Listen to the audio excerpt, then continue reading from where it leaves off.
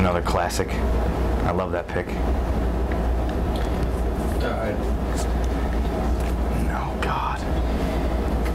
Hello everyone, we're here in another edition with the Ring of Honor Shootin Review Series. We're joined by CM Punk and classic Colt Cabana. And these guys can just start off from where you met. Where did we meet? It was a glorious day. No, it wasn't. No, it wasn't. Okay, well, I assume that I saw Punk before, and this is, I had been training at the Domain.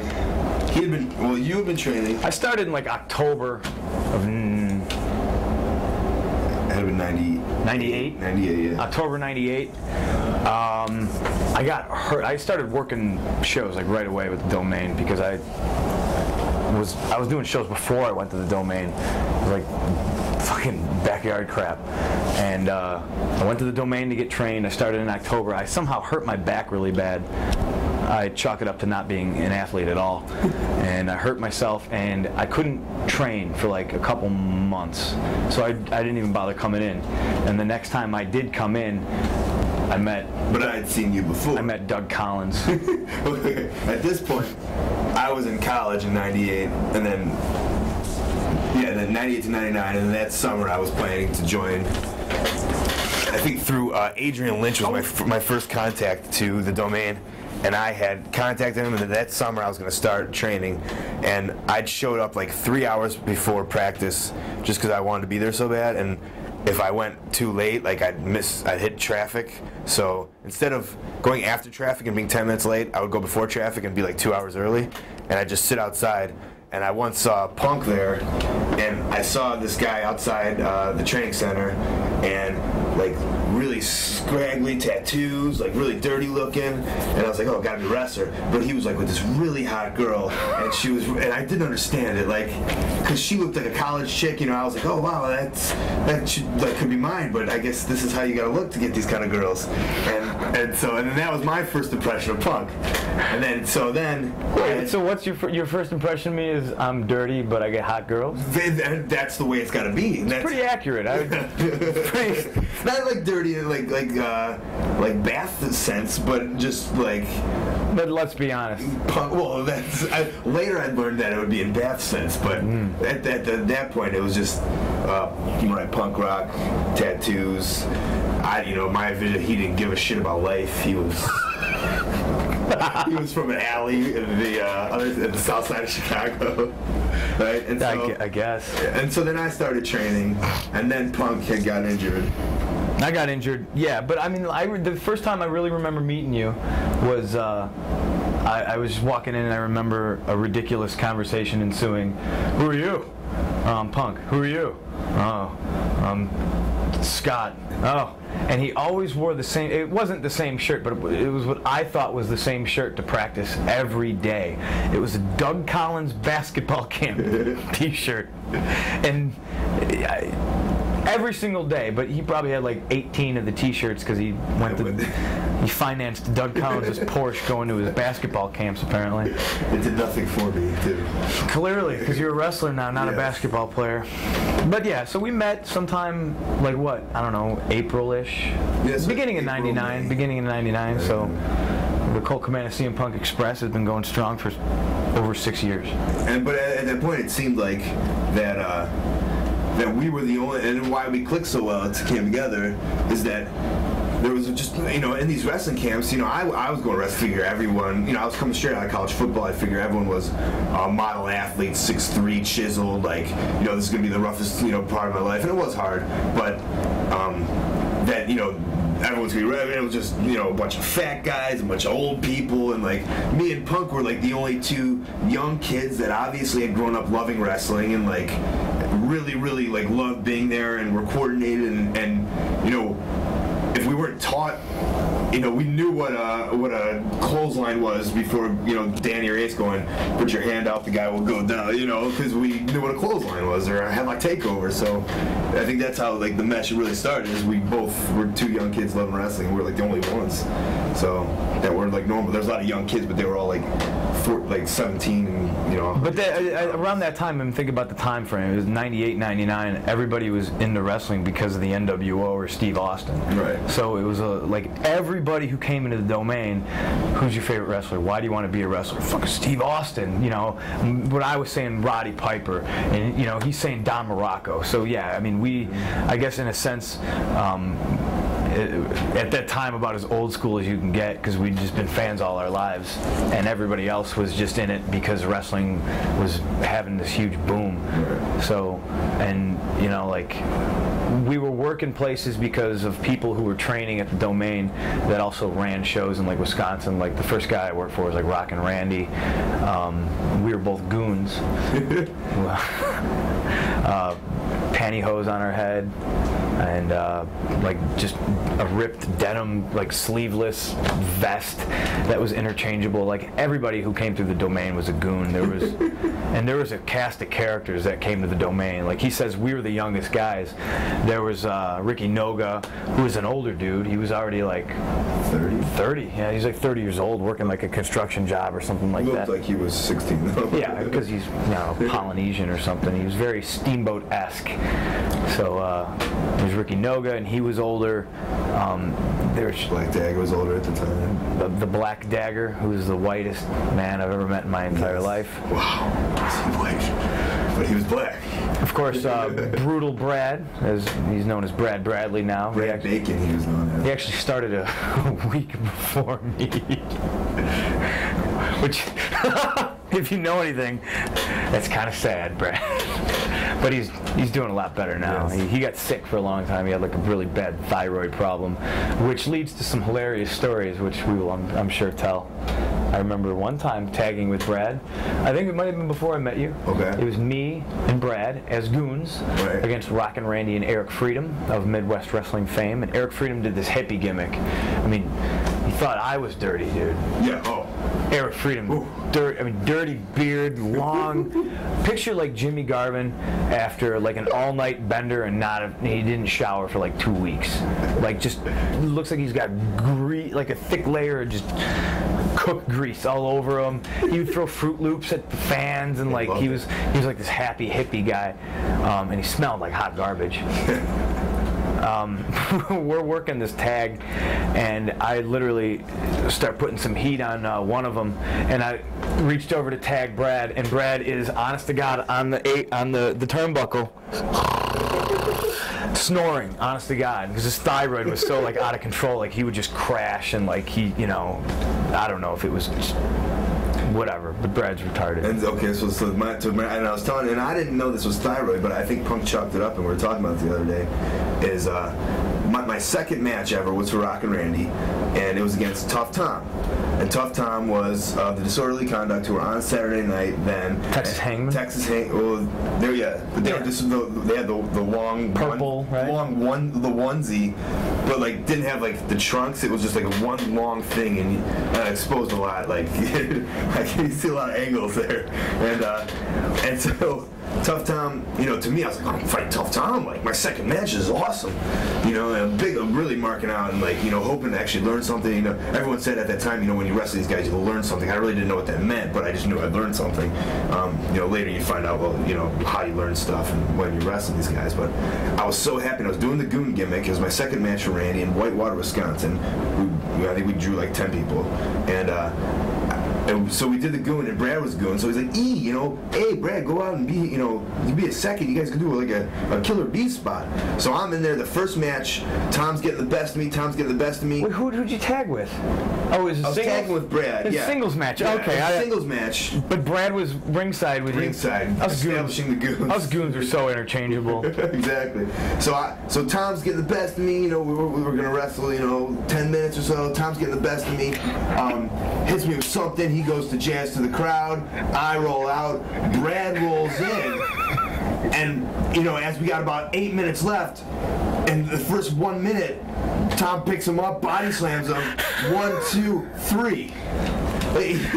He doesn't kick out, and it just ruins my match. Like, I had 1 minute, and I was so excited to wrestle. I was remembering all my stuff, and I guess he fell asleep in the count, or he didn't. To me, this is going to be one of the stories that maybe somebody at home doesn't really think is all that hilarious, but I really think you got to think about it. Second match, his second match ever at this point, right? He gets to work a guy who's fairly, he's a name. He's working for WCW. He's doing 2 gimmicks in WCW, so he's worked all over the world, Puerto Rico, this, that. Like Tough Tom was. In the Midwest, like he was like undercover. He's undercover legend, like in the Midwest. Tough Tom was like a hell of a worker, and everybody knew it. And he was kind of like the underrated guy. That Tough Tom, you're gonna have a great match, blah blah blah. So he's in there. He's all excited. He wrestles him for a minute. Not even. Rolls out. Tough Tom body slams Brad, does the obligatory, he probably didn't even hook his leg. No, I don't think so. So what does Brad do? Brad rolls in, gets body slammed, and pinned. Holy shit! Ruins it. I don't know how he blamed it on somebody. It's like, it wasn't his fault, of course, right? You blame it. It was an eclipse of the sun, No, Brad would, seriously, he was like narcoleptic. He would just fall asleep because his body would just crash, I don't know, look up thyroid, Google it, and find out, but I don't know the medical specifics, but it messed up Brad. He got rail thin, and just, I think it was because his metabolism was so accelerated, and if he didn't, constantly eat, he's like the Flash, if any comic book nerds out there, Flash's got to eat some candy bars every 5 minutes, I don't know anything about that. I'm a nerd. Sorry to hear that. Yeah, it's okay. But that can segue into our Rock and Randy Ace story. Was it the same show? No, but it was Whitewater, the next month at Whitewater. Okay, the next month at Whitewater, our monthly Whitewater shows. And this is, ladies and gentlemen, if you think Colt Cabana and I haven't paid our dues, I really wish we would have videotaped a lot of the stuff that we went through, because we used to get to the Domain, which was on Irving Park, and I keep doing that. In Chicago, Irving Park, it's a 2-lane street. Park a truck, blocking traffic pretty much for a good hour and a half. Take the ring down, load the truck, drive it to Whitewater, Wisconsin, unload it, set it up, wrestle, take it down, put it back in the truck, drive it back to the Domain, and then have to unload it and then put it back up for training the next day, And I would drive my car to Randy's, which is drive my car 40 minutes to Randy's, only to come back past my house to go to the Domain with Randy. Just absolutely ridiculous. They were literally there were some 28-hour days, right. And obviously it made us appreciate what we have now, but, that's what you got to do when you start. So we were all excited just to have the opportunity to wrestle. I think I wrestled Pierce on this show. I don't remember. Yeah. It was my big break. Randy was going to, I wasn't going to be a goon that day, unless I wrestled as a goon already, and he was like, just go out there and beat Punk. No one will know. Except I got obvious tattoos and that, whatever. I wrestled Pierce maybe, I don't know. Pierce was instructing me in the back and giving me some pointers, and I don't even remember what the match was, but Randy and Ace were on opposite sides. The big match was 4-way, 4-on-4, because I was in it. Mm-hmm. And then my parents had driven 2 hours, were videotaping it, and I'll tell that story. And I was in there with 8-Ball of DOA. I was pretty excited. And once again, this guy working names left and right. And not to mention, I wrestled King Kong Bundy through Randy. That was my third match. You dropped that name. Here, hang on. Put that back there. He was managed by Bobby Heenan and tagged with Big John Studd, who I never met. So anyways, that was more names. Thanks. So I was wrestling 8-Ball, and I was in the first 4-on-4. I was in the first spot, and within literally 13 seconds of the match, I got jobbed out. And you hear my mom going, why is he leaving? What's going on? Why did he lose? And my dad's going, he's filming me over the ruckus crowd of 6 people. Yeah, he's filming me leave into the end. He's like, I guess he's gonna pay his dues. I don't know. And my mom's like, what's going on? Why everyone's wrestling? He's not wrestling. And so that was, and then in that match was Ace on one side and Randy on the other. I don't know. Ace and Randy, I guess, had this simmering heat. They would bicker back and forth, and then blah blah blah. Ace would talk shit about Randy. Randy would talk shit about Ace. Well, it exploded in Whitewater, ladies and gentlemen, and I saw it all go down. They were brawling on the floor, and Ace, like they're going back and forth, and then Randy thinks Ace is no-selling him, and Ace is trying to look strong, blah blah blah, and then Randy grabs Ace and DDTs him on the floor, to which Ace no-sells. And they start rolling around, and it's like a high school fight, you know. And I looked at Pierce, and I was like, should we go break it up? And Pierce, fuck no, dude, this is awesome. So like Pierce just runs out there and just stands there, like he's trying to get people to like back away. So he's trying to get people to not break it up. He just wants to see the fight. And Pierce just basically rolls them into the locker room and like closes the door, and then they proceed to like fight. And yeah, it didn't turn into so much of a fist fight as it turned into like this hilarious war of words where Randy would go, Ace, nobody likes you, and Ace would be like, you're old and stupid, you know, like, and, yeah, and you know, I was just sitting there watching, going, well, I guess I'm not going to work for Randy anymore. You know, like we're two young guys who we appreciated the work and stuff like that, and you know, but Randy was really cool, and like I'm pretty sure Ace split right away after that, and then Randy was like, don't worry about it, you know, you're good guys, you just got to get away from Danny and Ace because they're bad, and trying to tell us to get away from Danny and Ace, and we were just kind of like stuck in the middle. But looking back on it, like Randy really could have flexed and, you know, been like, I'm not going to use you guys anymore. Sure. But on the other hand, his entire card was made up of Domain guys. It's like, you know, so I don't know, what was he going to do, you know? In the same match I talked about earlier, where I was tagging with Brad, where he decided to fall asleep on the turnbuckle, Randy. This is the Wisconsin territory. Yeah, Randy. It was the first time I met Boogie Woogie. Ooh. I was all stoked. Boogie was awesome. Randy blew out his knee doing a Vader bomb to me, like the Vader splash, like off the second. And Randy's like the smoothest, like Midwestern, like Wisconsin, you know, guy ever.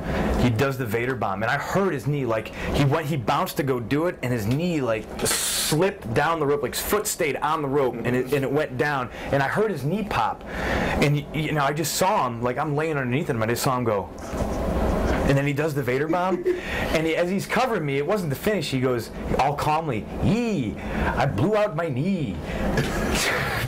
This is the finish. Like, just all calm and, like, you know, collective, and he pinned me, and I, like, rolled out, and he just fucking laid there, and I felt, like, so awful for him, because he just, like, blew his knee out doing a Vader bomb, but, like, I remember him cursing that he couldn't complain about it because it was his ring, whereas if it was somebody else's ring, you could obviously yell at the guy, like, hey, jerk, your ring's the shits, but it was his ring, so Randy's ring was pretty good, actually.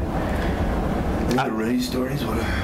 I don't know, but as far as me and Cabana like becoming friends and stuff like that, I think it was like it was pretty bitching for me to see. I truly believe that if me and you went to high school together, we probably would have hated each other, or at least I would have hated you. I've been saying it for 7 years now that you hate me. There's no way I would. I don't talk to anybody from my high school. I barely talk to people like while I was in high school. I wasn't so much, you know, I wasn't like a big loner or whatever. I had my friends and all that, but it was just, I don't know. High school was just like a means to an end, I suppose.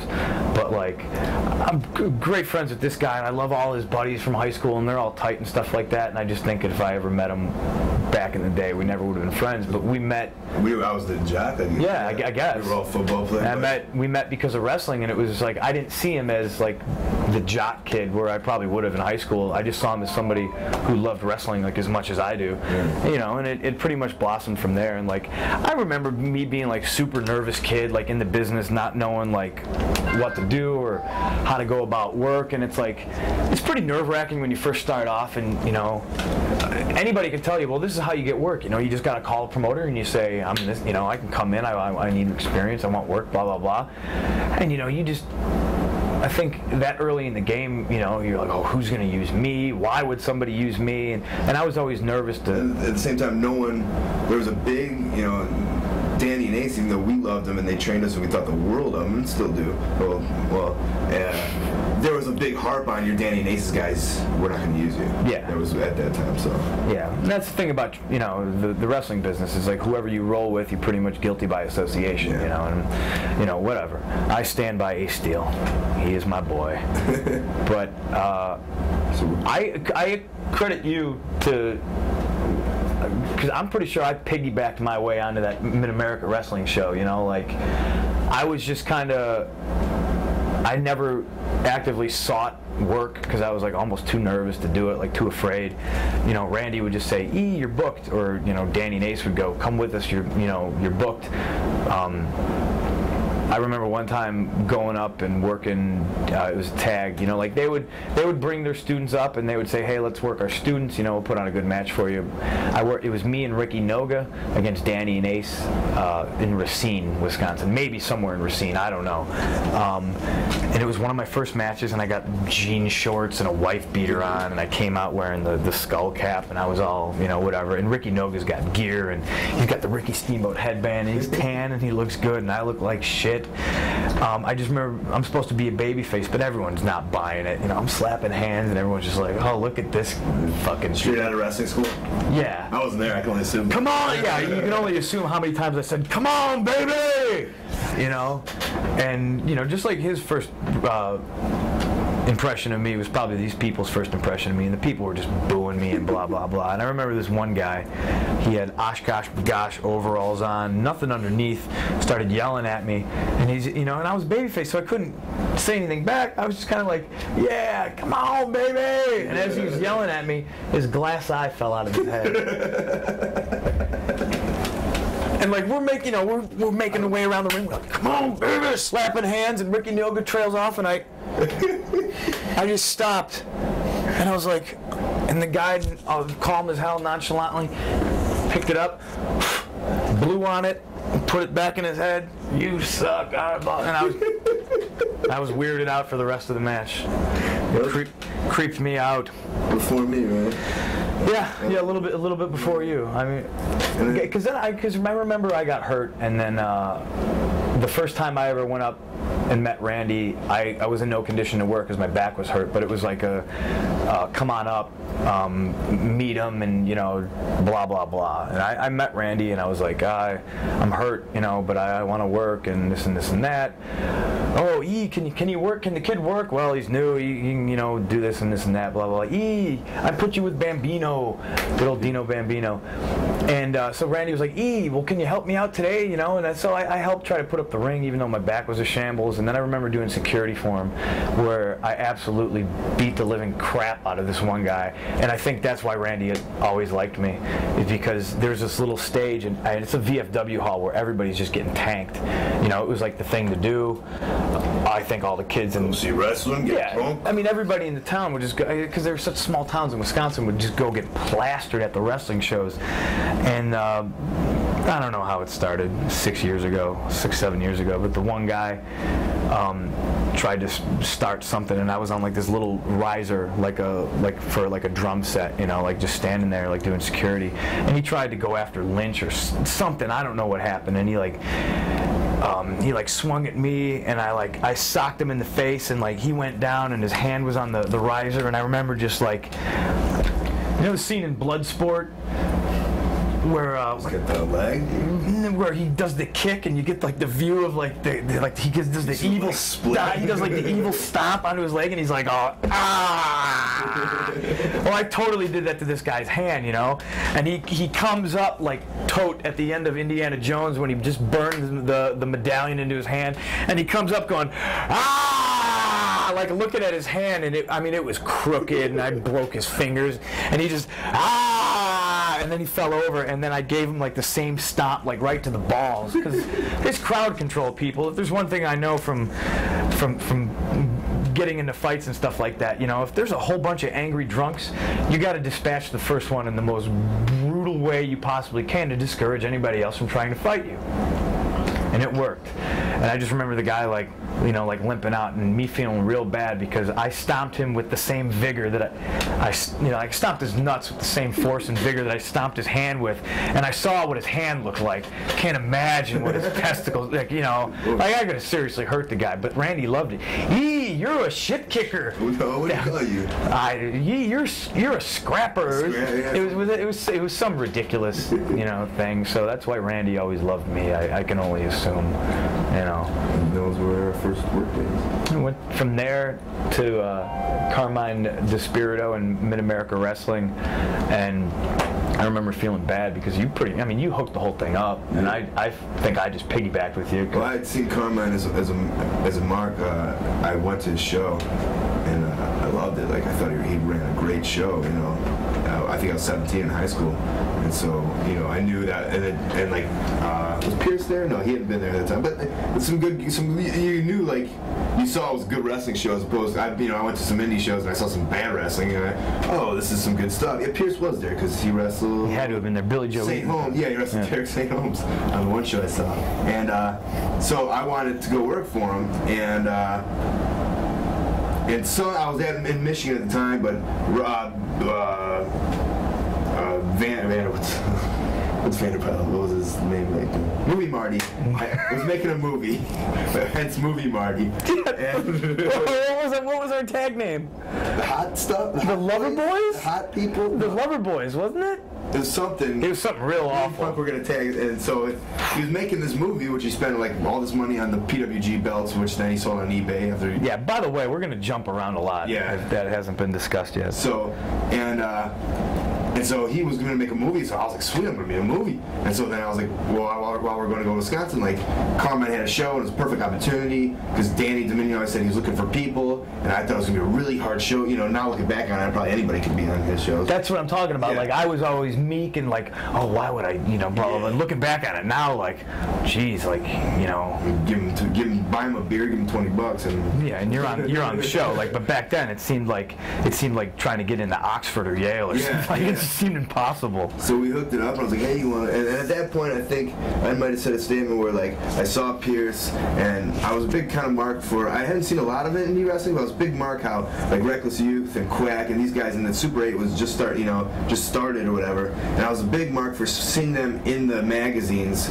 Obviously you'd see Hogan and LT was wrestling Bam Bam, but then you'd see these guys who like weren't in the big show, but were in these magazines, and obviously, it always mesmerized me how awesome it was that these, not like lower, but lower fed guys or indie guys were trying to make a name for themselves, and they weren't in the big show, but they were getting press, and and that always mesmerized me. Yeah, and being in a magazine was like tough back then. Yeah, it was unbelievable, and like that was and I couldn't believe it. And I saw I see their pictures. Wow, look, that's something I know I could do. I'd like to start there before I go to WWF or whatever. And they were wrestling all over the place, and you'd see. And then Pierce was a Midwest guy who wrestled all over the place. So it was kind of like, well, Pierce wrestled in Milwaukee, and later we knew Pierce wrestled down south for Ian, and later we would go there. And so it was like, I was like, Punk, let's work every weekend anywhere we can. Who cares where it is? Right. We'll drive. We'll find somebody to drive us, who we'll get to later. And so that was where, and this was kind of the first that we'd done Randy's. Okay, now we're gonna put Carmine on our once a month place, and later go other places. So now we're at Carmine's, right? And we've done the show, and I guess I'd hooked up. I was, hey, I'm gonna wrestle with Punk. We'll be the opener or whatever. He was like, cool, blah blah blah, and then. Well, from working at the Domain with each other, I think it was like Ace would roll in like a half hour, 45 minutes late, and like just so we weren't just sitting around not doing anything. Like everybody else would get to the Domain, like say practice was supposed to start at 7, everybody would show up at 7. Me and Cabana would have been there for a half hour already. So we had boots laced, ready to roll at 7. After a while, like Ace got sick of it, like everybody pretty much showing up late, so he would show up later and later and later. So me and him, I think I got a key in there. You got a key, and then we just started going in there like whenever we could and doing stuff. So Ace would show up and he would sit there and we'd watch the stuff we were doing in the ring, and it's like almost like you don't want to try stuff in front of your trainers at first because it might be kind of embarrassing, but when it was me and him alone, we'd go buck wild, like, oh, let's try this. And I remember trying moonsaults for the first time and like all this stuff, and it was just we're the only ones who actively would do do spots in the ring, and I remember Ace would tell us to do a spot just to see if we could do it, and we would do it. So he would try to make it more difficult and this and this and that.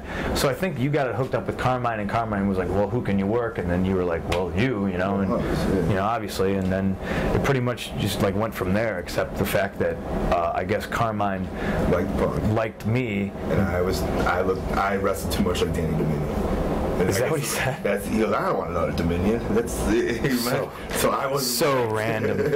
I think it's once again like, and you know, like, I mean, I look like crap.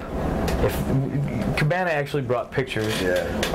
If there was ever an embarrassing picture of me, I'm sure it's in here. Which one is it? I don't know. I just want people to see like how awful my body was. And like, it's amazing to me now. Like, you want to show them Stinky Freedom? Oh yeah, yeah. Here, you know what? You grab that one. There, I saw it. Was it? Yeah. We'll try to show you some pictures right now detailing the past. There's you and Bundy. Yeah, that was my third match. Should I just hold it up here? Yeah, just hold it up for a little bit. Okay. Tell me when it's good. Me and Bundy. Good? Bundy. Can you see me? Here's Goon Squad. And then there's Big Brad right there. Alright? We got that. Boom. We're trying to fight. Here's my first match against Doink. That was my first match ever. Fort Atkinson, Wisconsin. Excellent. Alright. I'm just dropping. We'll pick them up. Yeah. Okay. You got one of you? I don't know. This was one of our first ones it's a good sunny day, we don't want that. It's a good what? Alright, here's me in college. Got that? Who is that? Me in college, right? And my college buddy is Matt Capitelli, Tough Enough 3-winner.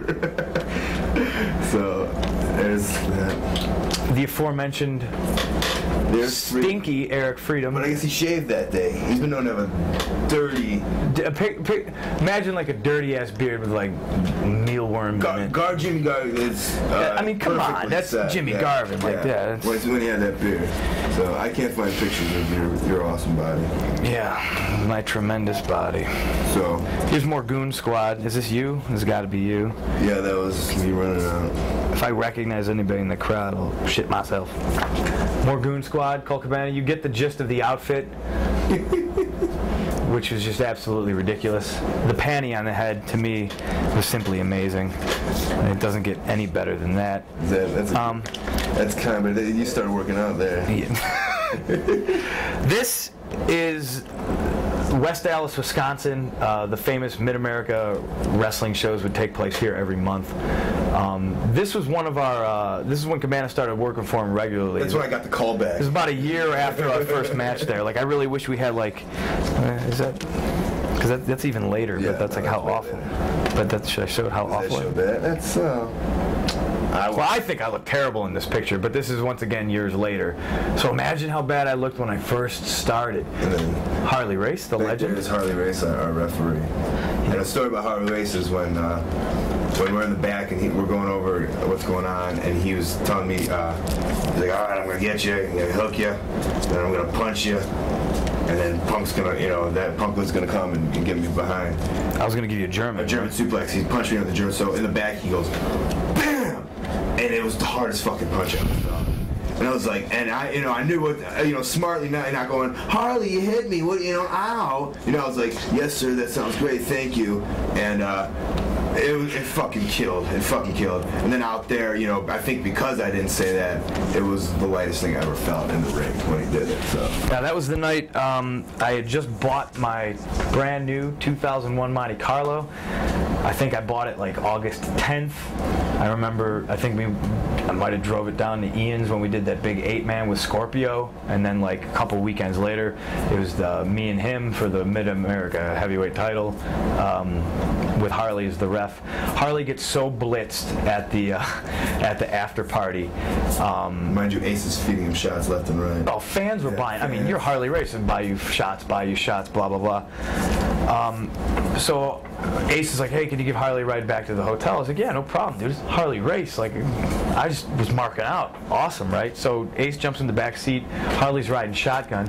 Right before we get in the car, Harley does one of these drunken warbles, and then stops himself on my car, and then lets go this great burp. There had to be some vomit up there, you know. And I looked at him, but then I never fear. That's Harley Race, man. He can hold his alcohol, sure, right? He knows the score. We get in the car. He starts burping again. And I'm nervously looking, like, oh my God, what is going on? And then Harley proceeds to start vomiting. But he's Harley Race. He's probably had a bender or two in his life. He's probably thrown up in many a car. He's not spraying it like all over my car. No, because that would not be old school enough. He's throwing up in his mouth and then spitting it out the window, which is making this noise haunts me to this day. He would throw up, and he had the window all the way down, and he would. And I'm like, oh my God, are you okay? And he's just going.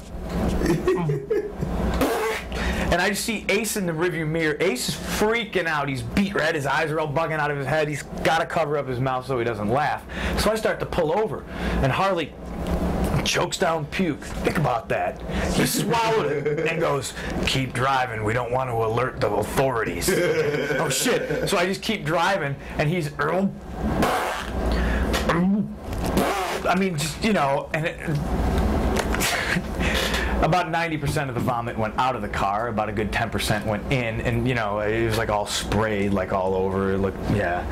We just worked right the month before we did 60-minute match. Then we did this one, and I was so pissed at you that I wasn't pissed at you because he took home Harley or whatever, and I wanted to be in that car so bad. Like after he told me the story, I was so upset that I didn't go. Then after this awesome story, you would have gotten vomited out. That was fine with me. Harley Race could have. Because yeah, we got Harley to the hotel. And I'll never forget, like, Harley, can you ever forgive me, my friend, for throwing up in your new car? And I was just like, sure, Harley. Yeah. And he gave me like a little, you know, like respect knuckles, like, all right, kid, I'll see you later. And like he'd start walking away, and we were like, Harley, the elevator's over here, and he'd turn around and walk in. And me and Ace just got in the car and just bust out laughing. You know, next day I took my car to the car wash and ran it through the car wash, and some kid came up to me and he was like, man, I was scrubbing the side of your door for 15 minutes. This shit wouldn't come off. What was that? So you a wrestling fan, kid? Yeah. You know who Harley Race is? Yeah. Well, that was his puke. Handed the kid like $5, and the kid just stood there like, what? And I jumped in the car and drove away. So my car got christened by it was 7-8-time champion, world champion Harley Race. Awesome stuff. Okay. And so from Milwaukee, we started our St. Paul trips. Did we start going to St. Paul or Ian's more regularly? St. Paul, because when Ian wanted us to date, we'd have to take St. Paul first. I always hear about St. Paul from Danny and Ace, obviously, about how you got to be a worker to go up there, and everybody's got a body, and you're not ready yet. So that was always my big goal. I was told I wasn't ready, so I was like, oh, I got to get ready for St. Paul. You know, and we were both kind of just like thrown into the fire. Like we got taken up there one time, and Ace couldn't. It was St. Paul Championship Wrestling, right? And it was, I think, the biggest indie in the Midwest because of Ace, Danny, and Pierce, and Quinn. And yeah, so it was like I listened on the net. I remember it was a big deal like that, like Midwest Renegade Wrestling or something. It was like but that Ian's, but you know, but it was a big deal to be. It was a good promotion. You wanted, just like Reckless and Quack or whatever had, you know, made their name in like PCW or ECWA or whatever. Like this was kind of like, you know, making. Well, at least that's what was going through my mind. Yeah, no, totally. It got built up huge to me. Like I was like, wow, St. Paul. So when we finally went up there, like the road trips were just hilarious. Like probably the funniest times I've ever had in my entire life. You know, I mean, a bunch of grown men. You know, I mean, we would get like one of those big 15-passenger vans, and it would be me, Cabana, Ace, Danny, Ricky Noga, Black Dagger, Derek St. And we'd stop off in Wisconsin to pick up Derek St. Holmes. Sometimes Brad did the trips. Pierce. That's 9 guys and gear. You know, so that's like, I mean, it was just, and it's ridiculous. I'll be damned if anybody fell asleep first because they would just be crucified. I got put in like I think I worked ace for like and it wound up being like a light heavyweight title tournament or something like that. And it turned out like ace couldn't be at the next show because I think, wasn't it him and Danny were doing the NWA 51st? Oh, was that what it was? Is that, I think. Maybe. They were doing or Elliot's brother's wedding. Something. Okay. Ace couldn't be there. So they were originally obviously going to put the belt on Ace, like the light heavyweight strap. Oh, that was the month before I went. It wound up being like, yeah, I wound up working ace, and like they're like, we're gonna put the belt on you, and I was just like, wow. And to me, it wasn't so much like, cool, I got a belt. It was like, well, I got this belt, so that means I get steady work now. That means every month I got to be on the shows, you know. And it totally like broke me out of my shell where I was all shy and stuff like that before, because now I had this belt, so I was cutting promos and it was on TV, you know. And if you ask like a lot of the young guys that started off in Minnesota, like Sean Davari, Austin Aries, a lot of those guys, you know, it sounds weird, but would watch me and Cabana on TV, you know, like it was proper TV. It was WB or something. Yeah, it was like straight. It's not like every indie guy says, you know, every indie promoter says, oh, we got TV, blah blah blah. This is real TV. Yeah. You know, sponsors and the whole deal. So like, I remember Davari, you know, putting up rings. He wasn't even working on shows yet. He was training for like 2 weeks, you know. He was like 14. Yeah, he was 16. 14. He's like 120 pounds, you know. And I think he like he mass emailed out his website or this, or to punk you out, Davari. He had a Devastation. Yeah. And so like, and then you'd go, okay, you know, I'm sitting at college bored in the computer lab, and you know, I'll look at what the fuck, this guy, you know, he's his first match, and he's like mass emailing everybody, like, look at it, and he's 16, and he's a pube, and he's like, the pube means you're fucking a tiny little kid. And then also next time we, you know, and you know, email Punk, I have a laugh at this guy or whatever, or did you see this fucking dude? And then all of a sudden we see him putting up the rings, and we're like. And you know, but like, and it turns out he's like an awesome guy, and you know, we're all friends with him. And now he's rich. Yes. So who's laughing now? We're scrapping for you to buy the shoot interview so I can eat dinner. So we had TV, and then okay, well then I'd like to go into where Danny and Ace go to a wedding. And Pierce is the babysitter now, okay? So Pierce is the babysitter, and our after shows were always at BW3s. And at the time, I'm in college, and it sucked because it's a 7-hour drive, Chicago to Minnesota, and I would be coming from Kalamazoo, Michigan, so it ended up being a 10-hour drive for me every month.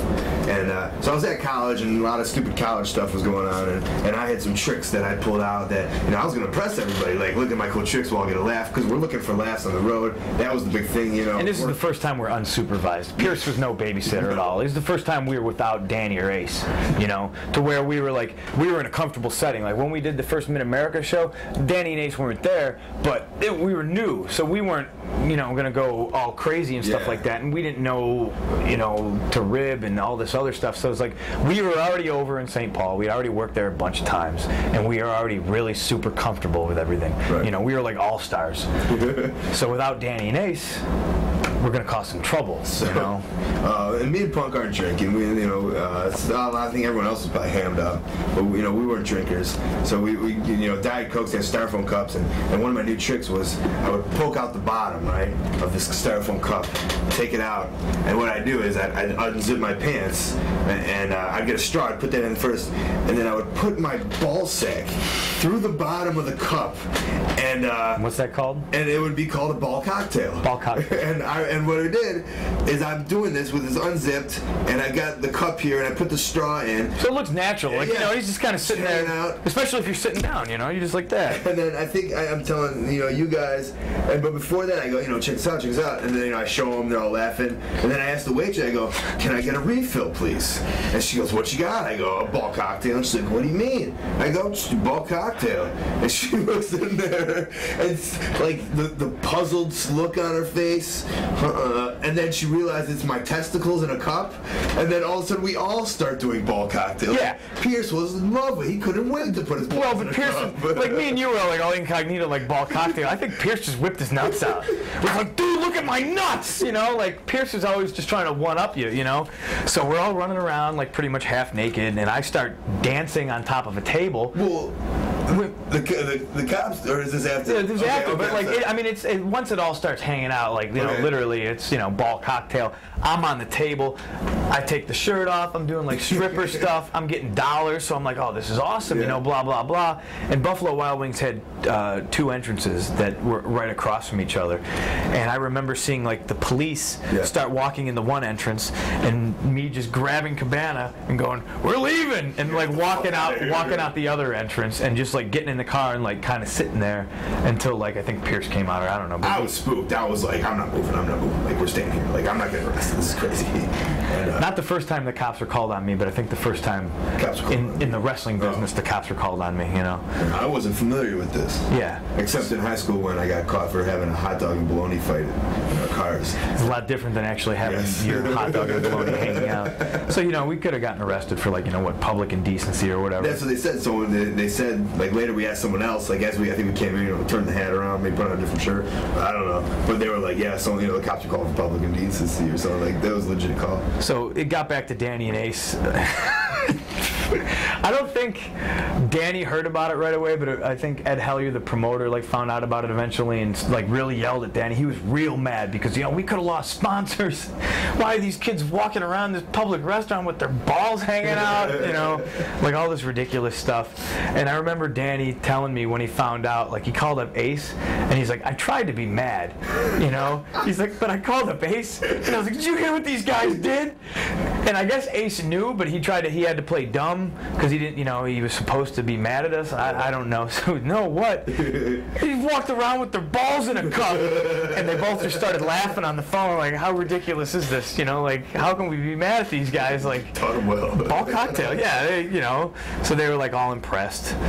You know? And the other thing was like there was soup cocktail where you get a bowl and you gotta flip them in there. There was like a bunch of cocktails. Like there's lots of nut humor. There's the gum. No, I'm sorry, ball soup.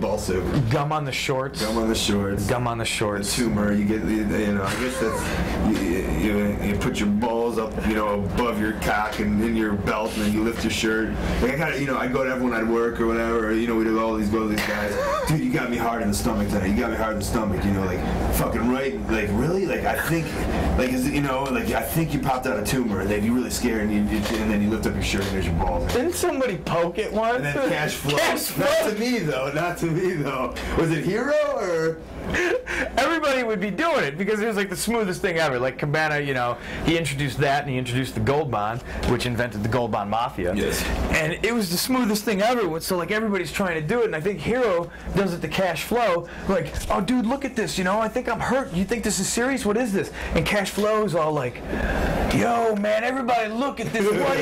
What is that? And he started fucking poking it like. That's nice. Yeah, he touched the Hero's balls. Excellent.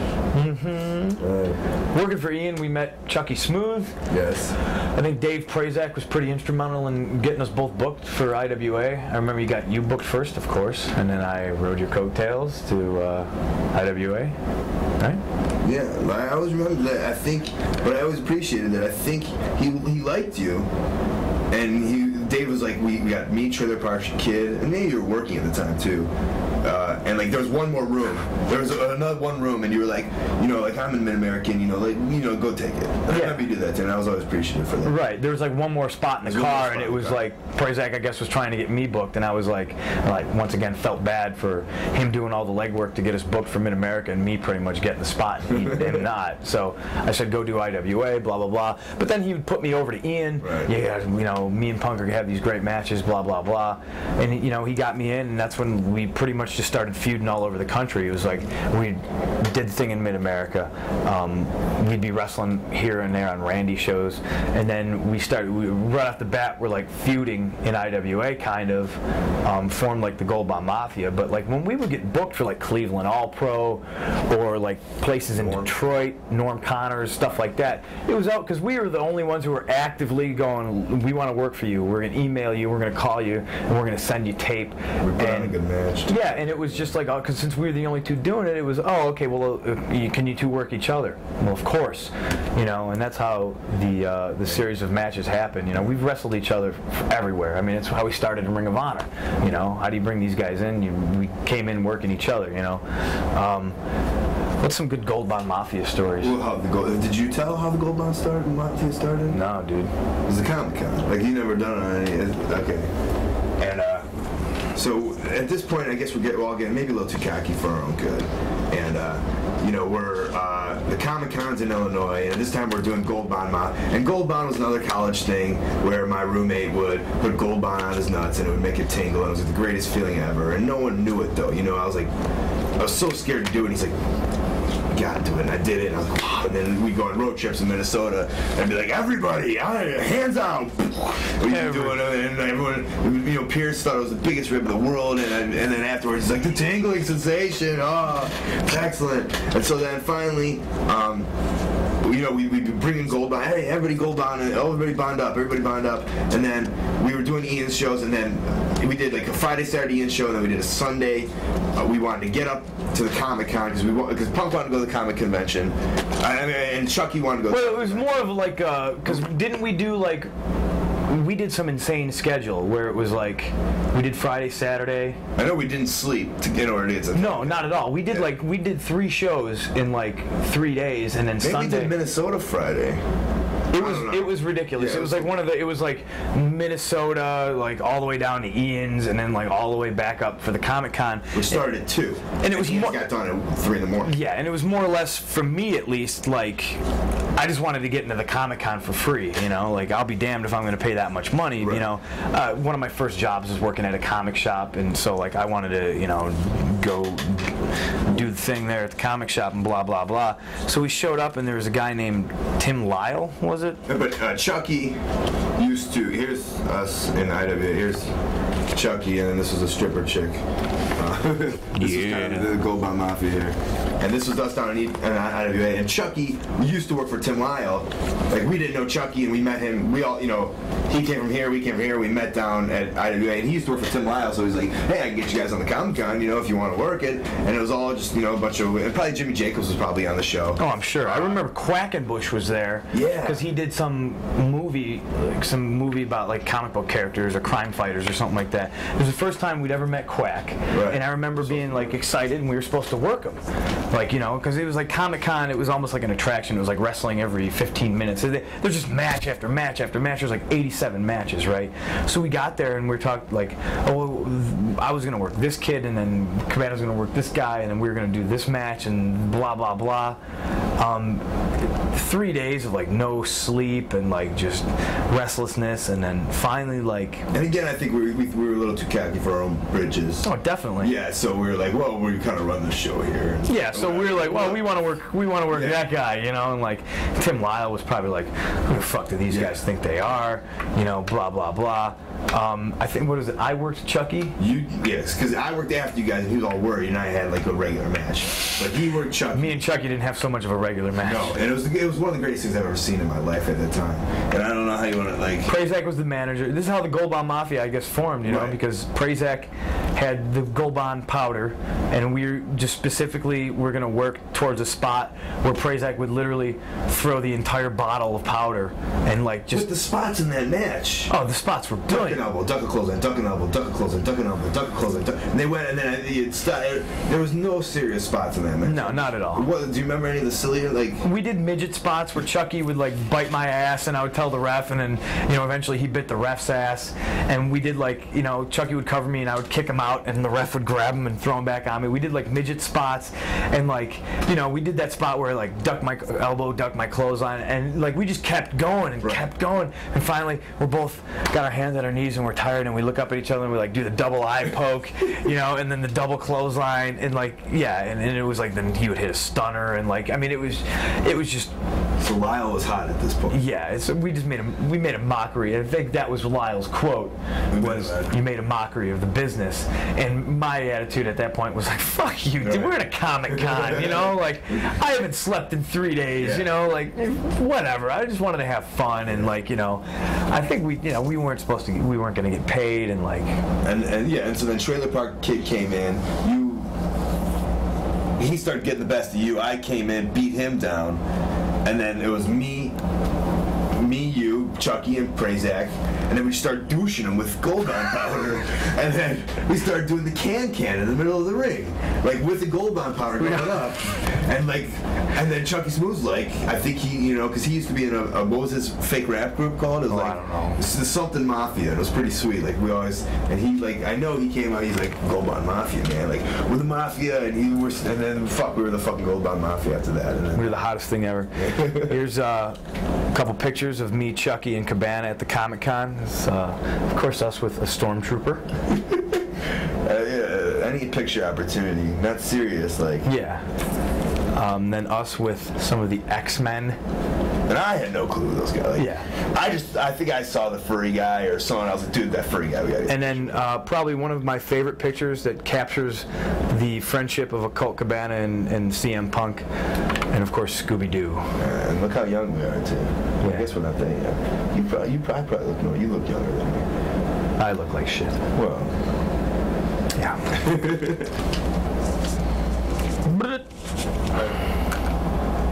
You got this one?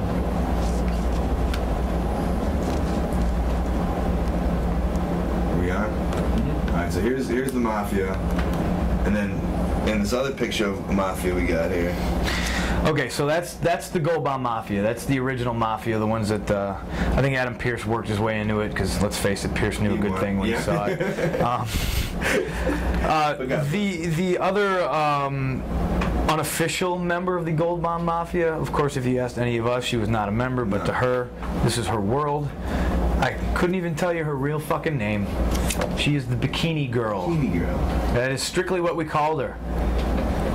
And when we first saw her, I'll be honest, me and Chucky Smooth were like, wow, this chick's totally hot, this chick's totally hot. And, we'll tell the story how we eventually went, we spent years with her, and she, at the end, she was the ugliest, most disgusting girl of all time. I was grossed out by it. Hated her. Everything that was about her was disgusting. But now, the fact that this proved the difference between some of the young guys growing up and some of the guys, we understood the work of it, how it's a work, how it's a business. And we got this girl every single week with her family van, to drive us 300 miles every week and not putting 1 mile on our car, and us knowing that, trying to not pay for gas as much as we could. And she she wanted to train. Like maybe we got her in the ring once and made sure to hurt her so she'd be out another 2 months, but she'd still be with us because she was dedicated. And the point is, and this is gonna sound real degrading, but like most women in the business are rats. And that's a hard fact of life that you eventually realize. And it was like she got in the business, and at the time she was like, oh, I want to be a wrestler and I want to train. I never saw her get in the ring. Right. It just never happened. And when we did get in the ring, all it took was like a good forearm shot, and then that was it. Yeah. She was done. So we always kind of kept her in check, but she would be Bikini Girl. She would wear bikini and walk around the ring when the show started and take people's ring jackets and, sunglasses. We'd make sure that there was a spot for her. Or not a spot, but just whatever. So she could drive us and no one would be putting miles on our cars. No miles on our cars, no gas out of our pocket, you know what I'm saying? Because it was like, we weren't getting paid more than, sometimes 30, 40, right. $50 from Ian and stuff like that. And we certainly weren't getting trans. Right. So it was always just like me, Chucky, Cabana, Prazak, maybe occasionally somebody else. But we'd always fill up that bikini van, and drive it down. And how many tickets would she get? Like none of us would ever drive, oh, can one of you guys drive? No, I'm really tired. I just got off of work. That was the thing where maybe somebody, a bunch of other young guys would probably just try to gangbang her, and that's the last you'd see of her. Like we tried to get blood from that stone, and we squeezed her for everything she was worth, And she'd always have snacks for us too. Yeah, because she's one of these girls who her aspiration in life was to have a kid. She wanted to be a mom, so she thought she was kind of the den mother, and we let her fucking believe that. Yeah, it was cool. Evil, blah blah blah, and we would just randomly try to get her booked on shows whenever we could, just so we wouldn't have to drive. You know? Ian, man, at that point, sometimes we're going out 3 times a week because the goal was to work every weekend, and when No matter where, no matter how far. Ian worked out. At the time, Ian was booking Wednesdays and Saturdays, and then he'd just go to Saturdays. So if there was no Saturday, you know, if we weren't doing St. Paul, if we weren't doing Detroit, whatever, we go to Ian's. You know, if we weren't, and then and we start getting some of these AWA shows. And then I got right. Are we ready to segue here? Segue to the AWA. Fake Dale Gagne. This dude called himself Dale Gagne. His real name's Dale Gagner. Great worker though. Great businessman. Would book these sold shows for like casinos and Indian reservations and stuff like that. When he would try to book like 5 guys, and the only way you'd really get booked is if he did a double gimmick. So you would like Ace would wrestle as Ace Steel, Danny Dominion would wrestle as Danny Dominion and the Patriot. Ace would do Super Dolphin, where he'd wear like Hardy Boy pants and like a Super Dolphin hood. You know, like there would always be somebody. Somebody would be a Doink, somebody would be a Golga. Of course, me and Cabana never stooped so low to be a Doink or a Golga. And we wanted to. I desperately wanted to do Conquistadors with him. Yes, Conquistadors was a money gimmick. And then eventually, and then that was before like New York's WWE started like putting the Conquistadors back. Like, you know, it was like cool to remember, like, you know, how like, because it wouldn't be mean to like, you know, John Tent. Like everyone was doing Golga or whatever. But, you know, like, who fucking, you know, Conquistadors, rock and roll, that's double hood, let's do it. Yeah. And then Eric Priest eventually bought it. But we would be on the shows, so like, we weren't on like all these shows, but when... I don't know, when we got booked, it was we like... got booked on shows. Free school day. It was. Nobody understands it. So, okay, so we did one show with and then we'll go to the Michigan shot, but the one with Upper Peninsula with Sheik Adnan Casey, whatever. I have an accent now. He was on the show, and he didn't give a fuck, whatever. Yeah, and they were turning him. He was going to be a babyface this night. And is that a carnival, by the way? Carnival in Minnesota, and he was going to be a babyface. And we worked the night before, and we did like everyone did a singles, and we did a big tag, and he was our manager. I was all happy about him being the manager. Right, and then I think we ribbed Danny Dominion. He came out to Popeye the Sailor Man. I remember that. But what was it like? We got in there, we did a couple arm drags. And he's like, "Take this fucker home." Yeah, like so he threw him out. Ace throws somebody out of the ring to get some heat, and dude, he's loud as shit. He hits him with the sword one time. Boom, that's enough. Let's go home. Yeah. Like, you know, every time the heel would throw the babyface out, so Adnan could get some heat, he wouldn't even do anything to him. He'd just pick him back up and throw him into the ring because he wanted nothing to do with it. He just wanted to go home. So smooth. The next night he's on the show, and Dale gets him. We're gonna make him babyface, you know. And I remember he came out. Justin Roberts, who's not a WWE announcer, he was the announcer and the sound man, and he's all bragging to me. He's like, you know, Cabana, I got him coming out. You know, Big Pimpin'. He's gonna come out to Big Pimpin' by Jay-Z. Yeah. Where it's like dun dun dun dun dun dun, and then that, yeah, in the beginning, because he had Iron Sheik coming out there too. Or I guess it's kind of Arabian, I guess. Yeah, that I guess that whistle part, that's real Middle Eastern. And so he comes out, and they have. Do we show this first or? Well, the shows. Go ahead and show them. I'll talk for a second. The shows were at a carnival, so they had like a petting zoo, right? So like after me and Cabana worked and watched the debauchery of the Sheik coming out and trying to start a USA chant, and we'd walk around the carnival, and we found the camel. Obviously. So we go running back, and I grab the Sheik. I go, Sheik, there's a fucking camel. You gotta come out with the camel. Are you fucking kidding me? I can't get on no camel. My hip, I fall and I break my fucking hip. You know, blah blah blah blah blah. So he goes out to the ring and tries to start a USA chant. I don't know, no rhythm or what, but this is the exact chant. Cabana. USA, USA, USA, USA, USA, USA, USA, USA. He was just randomly saying the 3 letters, like it was no USA. Yeah, like people would try to catch on to what he was doing, and people would be going, USA,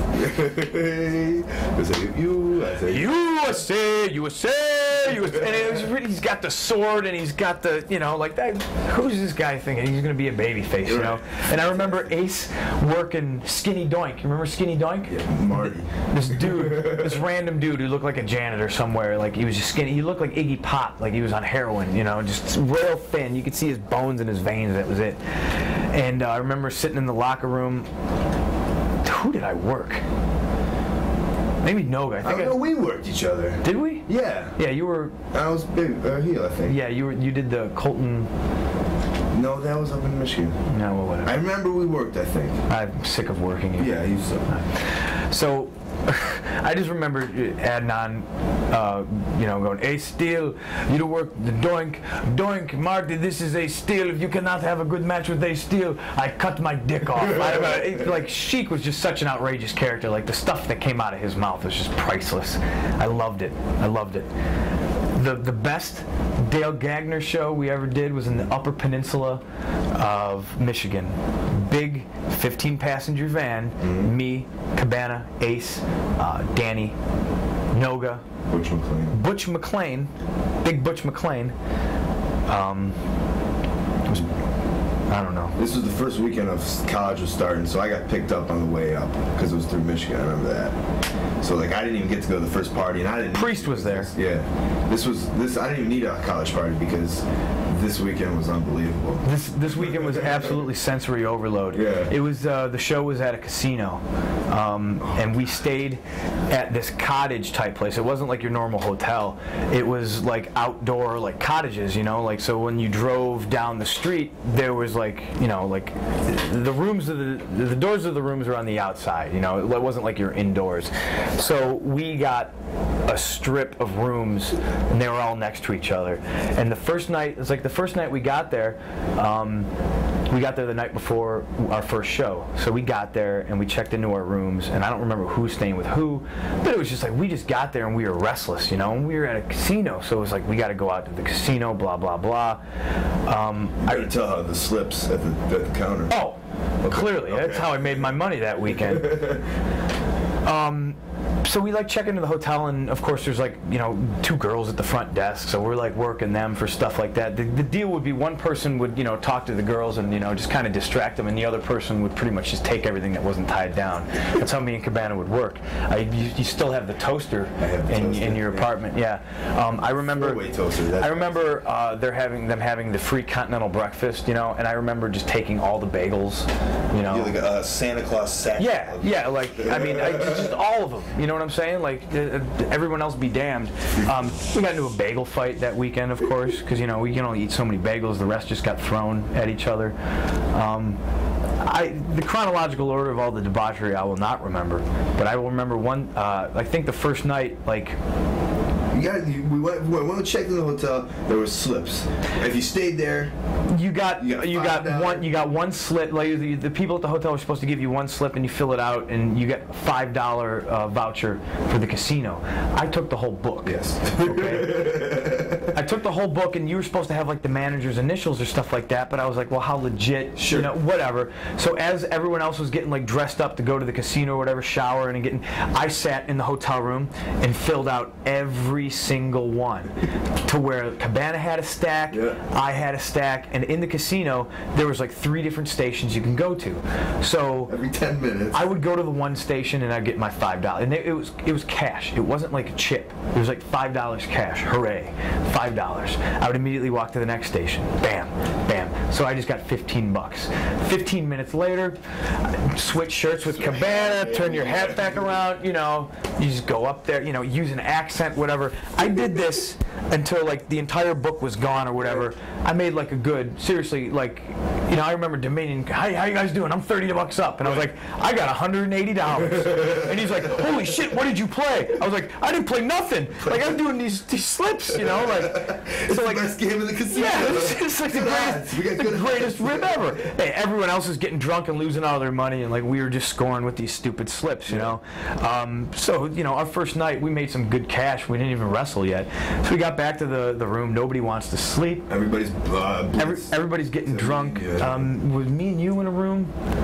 Noga, the important thing was Noga and Butch McClain were in one room, and they're laying on the bed. So I get this idea to crawl through the ceiling and to do something to them. Like, I don't know what I'm going to do. I just know it's... Our room's here, their room is here. I just know it's the wall. It's pretty funny if somebody crawls through a ceiling to do anything to somebody else.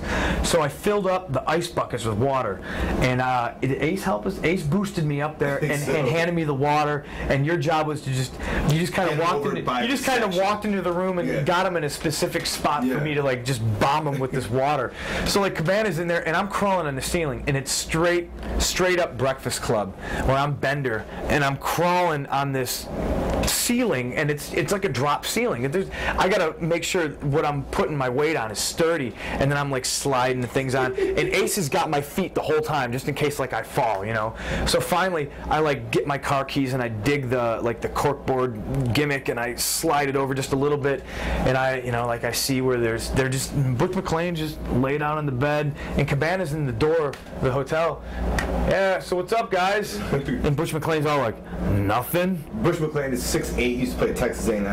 I think Texas A&M. 6'8", 300 pounds, straight up redneck. Didn't like any, you know. Big hillbilly. Yeah, big hillbilly. And Cabana's got nothing to say to him. He's like, so what are you guys doing? He's like, I'm about to go to sleep. What do you want? You know, Cabana's like, yeah, how about that casino? Right. Oh, what are you doing? You know, blah, blah, blah, as I'm maneuvering in the place. And just as, like, I pop the ceiling tile, throw it aside, Butch looks up, and he gets, like, 3 buckets of water, like, dumped on him. And before, like, he can even know what happens, Cabana, you know, see you later, like, runs out the door, locks the door. I, like, jump back in the room, and, like, it was the greatest thing ever, you know. I climbed through the ceiling and dumped water on you. It may seem tame to you, and it's, you know, but it was pretty damn funny. Noga was out that whole night drunk in the streets, I think, chasing after women. Yep. Cops were called. Remember, Ace got blitzed and then destroyed all the plastic lawn furniture, and then the cops came. Me and Dominion went to the store to get some food, and when we pulled back up, there was a lone cop car and just shattered plastic furniture all over, and Ace just sitting in the last chair that was left with a beer in his hand, just looking all surly, like this. And I don't even think the cop wanted to fuck with Ace. The cop didn't even want. The cop was just kind of like walking around, like surveying the damage. Like he was called to do something about Ace, and as soon as he saw Ace just sitting there like this, looking around, he didn't do anything. So like we got Ace back in the room and blah blah blah.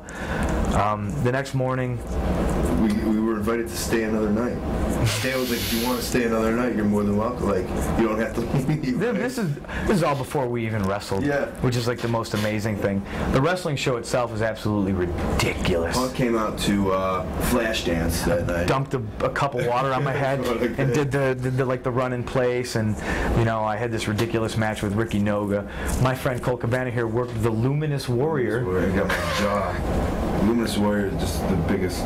Ultimate Warrior times 1.6. He's like fake Ultimate Warrior, but this guy was so smooth because he was like this big jacked up guy. And I remember our dressing room was like a Winnebago. Yeah, sure. And I remember us sitting in there and Ace start going on about, yeah, hey Punk, how about when we work out at the Belmont Powerhouse and all those Polacks in there don't know how to wear deodorant and they all smell like B.O. and those smelly Polacks and Polack this and Polack that, and gets all quiet, and Luminous Warrior's standing there and he goes, I'm Polish. And Ace just goes, sorry.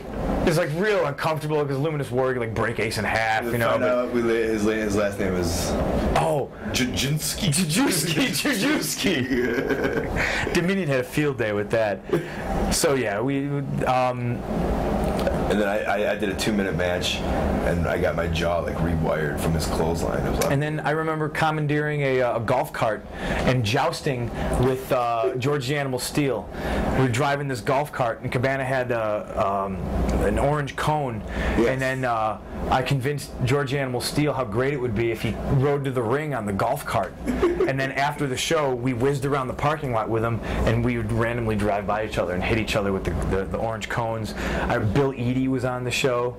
I remember, driving the golf cart around with Bill Eadie. That was weird. So by working with Dale, actually, we got to wrestle with a bunch of names. Not wrestle, but be on shows with a bunch of names, because he would always bring in, this was his meal ticket, you know, Iron Sheik, George Steele, and then, you know, and then Scrubs. his other names were, you know, Golga and Kimchi. But I can get you WWF guys, and then he would bring in like one old school WWF guy like the Sheik. I can get you Golga. I mean, he probably had fake Mankind, fake Kane. Like if it was a hooded gimmick, he would do it. It was just, it was really an inspiration to me because I saw not in WWE, and at this point, you know, the pays were really good. You know, nothing, you know, not good now. I look bad, but good for, you know, that first year in the business, second year in the business, or whatever. And it was an inspiration, like especially at that point, I'm going to college as a marketing major, where this guy's making money. Like he's making money, and money was to be made if you're not Vince McMahon. And that was kind of my at least my first eye opener that you could actually make money in wrestling. And I wasn't saying I wanted to be a promoter, but you could just see that the potential was there to be, you know, like everyone always said there's only one game in town, but it was like if you played your cards right and you're smart business-wise, you can make some coin, you know? Yeah. You got to see the opportunity. I think we were known for goofing off a lot. Yeah. And especially like once we started getting more of a name, and like you said earlier about getting too big for our britches, and like then we would go back and we would do some scrub shows, like these one-shot deals, and we would treat it like totally as a joke, you know, like we were big superstars or something. And we would roll through and like just do whatever we wanted, and this and that. I remember, was it one time in Michigan, we were involved in a big battle royal, and Brian Gorey used to work with the Insane Clown Posse doing the Juggalo Championship Wrestling. Brian Gorey had 4 Doink outfits from the Insane Clowns. So it started off as a total rib to obviously let's have this battle royal and everybody will wear a Doink outfit and then get eliminated and then come back as yourself, you know, whatever. So, but I had hooked up. I think it was my hookup through Jeff Hill. So he was like really high on me, and I was his champion. So I was kind of like main event guy or whatever. So this is the reason why I couldn't really participate, because I think I was going over the battle royal. It's called Cabana, and I was kind of pissed off because I really wanted to participate. He wanted to be a Doink. Yes, I did. But I think I was captain of the Doinks that day, and yes. You know, and he was just showing that, and this is. You can't beat that right there, ladies and gentlemen. In here, I try to be happy in this one, but look at me. CM Doink. Look at me. Chuck Smooth was a Doink. I was a Doink. I think Gavin Starr was a Doink. That was his claim to fame, I think. Gorgeous Gavin Starr. No, Gorgeous Gavin Starr's claim to fame was he was... Sorry to call you out, buddy. Sorry to call you out, Gavin Starr, but as you once told Ace Steel on a trip to... No, it was me and Chucky. Was it you and Chucky? Me and Chucky. Because his first time to the Sweet Science. Okay, so you're asking Gavin Starr, like... Well, Chucky's more berating, because Chucky's having a great time berating him. What kind of a wrestler are you? Like, what's your style like? What do you do? Well, I kind of like Shawn Michaels. More like Shawn Michaels, but with more charisma. Yeah, Gavin Starr. That was his quote. I'm like Shawn Michaels with more charisma. Holy shit. Yes. And that's, I mean, you're a pretty good wrestler. Who was the 4th Doink? Gord, yeah, you're right. And so, like, it was ridiculous. Like, Highlander, this big, gigantic, fat dude, like, God came in and clotheslined all 4 Doinks over the top. And then Jimmy Jacobs was on the show, and you did a Doink spot in the ring, though. We did the whole here, and then like 2 Doinks like kicked the other 2 in the balls, and then turned to each other and did that. You know, like it was just ridiculous. I suggest you try to get the tape. Oh, I don't know if there is a tape. Is there a tape? I remember watching it on tape. Okay. If anybody has it, it's Prazak. So. I remember Jimmy Jacobs being there, and this was still when I hated his guts and I would torment him, and he just got his nipples pierced, so he made it this big thing to run around the locker room and go, "I just got my nipples pierced, don't chop me." So of course I chopped the shit out of him, you know, man, what are you gonna do? And anytime anybody asks not to chop you, you chop them. But the time we got kicked out of Canada. I somehow I befriended this guy named Kevin Harvey, and he was an announcer, and it's so hard for an announcer to do stuff. You know, there's one announcer on these shows. Half the time they don't want to pay you. You know, so like, you know, it's hard for an announcer. And he got this good gig in Canada. Like, and finally there's this big show. It was like right when Lawler and the Cat kind of got rid from WWE, and right when ECW split. So it was a big show. 1,000 people in Toronto. Lawler, Roadkill, and Doring with those belts they had. You know, it was a bit Carino, and then the Cat, and there might have been somebody else. But So Harvey got us, me and Punk, as the opener on the show, and it was gonna be cool. We're gonna wrestle in a different country. It's gonna be really cool. Even though it's America Junior, but it was my 21st birthday, and we were gonna do Canada and then go down to XICW. And I got that. Is he looking at that picture? Well, whatever. But which one? So we go up to Canada. So Punk rents like they just came out. What was that car? I remember what it was. PT Cruiser. PT Cruiser, and it was because he had this hookup rental, like where he can get rentals for really cheap, and so it was all smooth using the PT Cruiser. We meet in Michigan, then we go up to Canada, and we didn't really know the rules. I guess you gotta, you can't work, you need a work permit. We didn't know anything. I was just gonna go over the border and wrestle. I didn't know. So, and to this day, I blame you for it. I blame you. Well, I'll tell you how I blame you. Okay. It's because I had gone to Windsor before, and we just go in, and they're like, "Why are you here?" And we're like, hey, "We're going to party and have a good time." They're like, "Okay." And so we go in, and they're like, "Why?" We go to the border. "Why are you here?" And Kevin Harvey's like, "We're gonna go see some casinos." We formulated a plan. It's Kevin Harvey's fault. Okay, no, truthfully, we formulated a plan. Well, we all need to have the same story. We all need to say, And what was the story we came up we were with? in college, right? Or we just? I thought it was gonna be like charity show, wasn't it? No. Or no, we was after were training. We were training. No, we were in college because this is why we were. This is why we were going through the border. I swear, and this is probably why we got kicked out, because we can't even get our story straight now. Well, I blamed. If you go through the border and they say no, they take you to the side. The reason I think it was because we said we were college kids, and I was like, "No way! Look at Punk. He's got tattoos. He doesn't look like a college kid." Well, we clearly told him 3 different stories. I figured. I thought I was like, I thought I was Hannibal from the A-Team, and I was like, "Here's the plan, guys. We're gonna tell them we're training, because if they ask for his gear, we'll just tell them Jerry Lawler is gonna train us for the day. We're obviously not wrestling. We're not getting paid. We have to pay them because we all had cash on us. We had a flyer for the show that said Jerry Lawler on it. Blah blah blah." And I remember just getting pulled aside. I mean, we got Chicago plates. Kevin Harvey's got a Michigan license. You got a Kalamazoo college license. Whatever. I got a Chicago license. Blah blah blah. And we all get pulled over. And Kevin Harvey's got a tuxedo. Sharpies. We got gear. I remember having a hand here. I probably got one in my pocket right now. Multivitamin, ladies and gentlemen. Okay, I had we were gonna be gone for like 3 days, so I had 3 of them in my pocket. Lady grabs them and she goes, "What are these?" And I was like, "They're multivitamins." She's like, "I've been taking a multivitamin for 14 years, and mine don't look like this." And I was like, "Oh, well, Jesus Christ, like what? I'm sorry, And then she pulled out a Sharpie from my bag, and she's like, "And what's this for?" For writing, I don't know, And you had like 40 Sharpies in your bag too, and then they're like, "Was this a Sharpie party?" Or like, they were really sketched out about the Sharpies. So the way I'm pretty sure it rolled downhill is you asked me, "What are you here for?" And I said, "I'm here for pro wrestling training." I remember them and Kevin Harvey was sweating bullets, like you think he's smuggling drugs. He goes, "I'll take care of this." Don't worry, guys. My friend's getting married, and we're going over to celebrate and go to casinos. Yeah. And I was just like, "Ah!" And I remember her pulling out your boots. Yeah. "What are these shiny boots for?" And you going, "We're gonna go clubbing?" Yeah. And I just went, "Oh fuck!" There's 3 different people, sex costumes, 3 different stories. So they took us in this room, and they started, I don't know, processing us or whatever. And I remember you had to piss real bad. We probably all did, but you were the one who asked, "Can I go to the bathroom?" "No." And I was like, "Geez, like that was pretty rude." And I was drinking like a Diet Pop or something like that. So I had this empty, and we're waiting around, and I go, "Hey, you got a garbage back there? You throw this out." And the lady looks up and he goes, "Go throw out your garbage in your own country." By this time, we're laughing. That was it, man. That's the greatest thing ever, And finally, it was like, "Well, are we in trouble or what? Can we leave?" And I had 2 fake IDs on me too. Which I know if you live in Canada, it's like you go to jail. Yeah. And like, you were nervous, and I remember I started fucking talking shit, and you're all like, "Calm down." And then I had to go throw my garbage out in my own country. Yeah, they turned us around. We had to turn around.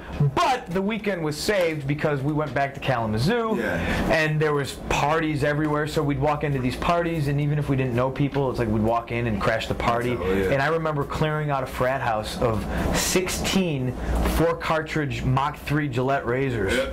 I cleared out every fucking bathroom that I went into. Like, I had Gillette Mach 3s for days. Like what we do at parties is we go to people's rooms and we take them. We just take their shit. But like, I don't drink, I just stock up everything. And show the picture of us on the golf cart. Oh, okay. It was in there. This was when... I think it was a different show. That was X-Fest in Indianapolis. Yeah. And then here coming here is...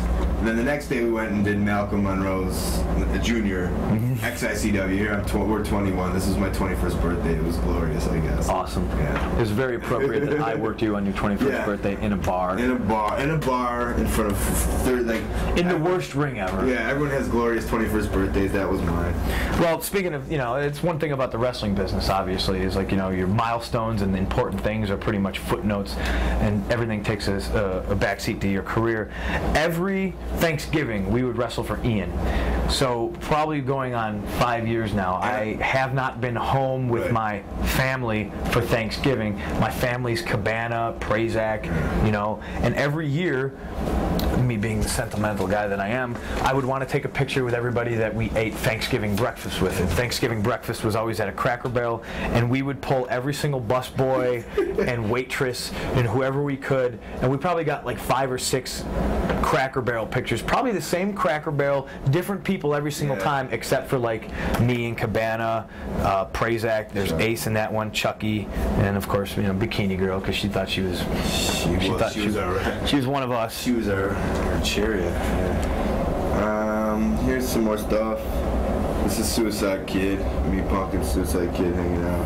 Who, like when you say, we all kind of bit our teeth to get into wrestling. Me, you, BJ, Hero. Suicide Kid was another one, and he got hurt, unfortunately. And I think he'd be in the Ring of Honor rings today, and we would have weaseled him in or something or whatever. But he would have proved his point, and he would have been right there with us. Well, Cabana's going to show you that picture, and I'm going to show you this picture of us with hot chicks. Hot chicks. Because that's how we roll. And here's Punk, me forcing him to do something. Sorry. What is that? Wow. That hoodie is probably worn by one of Ian's children right now, because I remember leaving it over there one day, and I was real pissed, and I'm still mad about it. I want my hoodie back. Here's more just me and Punk on the road, and this is I think it was like a huge snowstorm in Minnesota, and we said, fuck, let's drive the night before. So we drove, I think it was 11 hours in the car it took. We got there and the show was canceled, and I was the happiest guy because Ed Hellier took us out for breakfast. Like, we got free breakfast, and he bought it, and so like, hey, I feel real bad you guys drove all this way, and I'll take you out for breakfast. So I got goddamn right, you're taking us out for breakfast. More hot women. Hot women. Because that's how I roll. That's me and my friend, Gorgeous George. More hot women. That picture's the greatest. Show that one again, dude. Like, I don't remember who that is. I don't know what's going on with that picture, except clearly my obvious disgust for that woman, whoever she is. Here's me as a Toxic Avenger. Toxic Avenger. Here's another one of my old friends. Who's that? Nadia Nice is in there. God, she was good-looking lady, that girl. Yeah. Oh boy. Me and hot women. So a lot of the people. Sherry was awesome. She would do Carmine's and Ian's, and she. I mean, like, we got to, Yeah, Sensational Sherry pinned me a good 3 times. That's good. How about not hot women? What about Kamala Jr. Jr.? Kamala Jr. Jr. And that's a funny story. And I'd like to tell the Pondo story. Nate Webb and Madman Pondo right there, and this white kid who wore a Kamala hood, and it was we gotta tell who Kamala Jr. Kamala Jr. is like this big thing in Indianapolis, and he's like a big joke. I don't know. Is he a big joke? No, he used to promote that. I don't know. What the fuck do you think? Well, no, but then so he wasn't Kamala Jr. Jr., he was Kamala Jr. with a white hood. And then that night, I think we watched, I don't know if it's that night or it was in Indianapolis, and I watched Madman Pondo, and he doesn't drink, but he got nailed this one night, and he cut this awesome, he was going to do the hardcore stuff. He gets in the ring, no one was there. He's like, I'm going to kill somebody. I'm going to do this. This is going to be the most extreme thing. You're all going to love it. It's going to be unbelievable. He goes, but first, I got to piss. And so he takes either I go with him or there's a camera with him. There's a camera with him, and before he does it, he's hammered, and he's walking to the out of the armory and and they're showing him taking a piss, going, I'm gonna kill this guy. It's the most extreme thing you've ever seen in your life. And he's like, he's pissing it up, and then that night I think we went to do. Well, what was the punchline? The punchline was like he was in the ring beating this guy up, and he's all like, I peed and didn't wash my hands. Like, it's just like. And it was the greatest thing ever. Talk about old friends and some good times. Here's some people we came up with. Chris Hero as Winnie the Pooh. Me, looking very skinny and spry, and Ace Steel's head. That's how you punch that fan. Which one? The one. No, Hero punched a fan. Ah. Yeah. It was you and Ace against me and Hero. And it was St. Andrews Hall. 8 Mile! Ow! 8 Mile! That's where all that 8 Mile shit took place, in that basement. Really? Yeah, man. Remember the basement? Remember that club? I didn't know that. Yeah, man. That's 8 Mile. Okay. 8 Mile. Ow. 8 Mile. So we're set to work, and I remember me and Hero really healing it up with a group of black guys. And they're all rowdy and they're into it, so we're like, let's pick this corner and we can really work these guys. They look like they're into it. And it wasn't so much that they were smart marks, but they looked like they were into it, having a good time. Yeah. They were cheering the baby faces and booing the heels. Well, I got up into one guy's face and I was cross this guardrail, do this, do that, and I'll never forget, the guy goes, I'm gonna throw a punch, duck. And I just went, like Scooby-Doo, like, wait, what? And I was like, dude, don't do it. And he throws this big, fake ass haymaker. It's not a real punch by any means, right? But I reached up and I grabbed him by the back of the hair, and before I can even say, oh, you just made the biggest mistake, in the pocket, here comes Chris Hero. I got the guy and I got his fist up here, and Hero comes through my arms and just boom, socks the guy right in the face. And I'm like, oh, Jesus, and I just react. So I pull the guy over the rail. All the other guys are trying to come over. Security's coming over. Hero's socking people, and it was just it just turns into this big fight.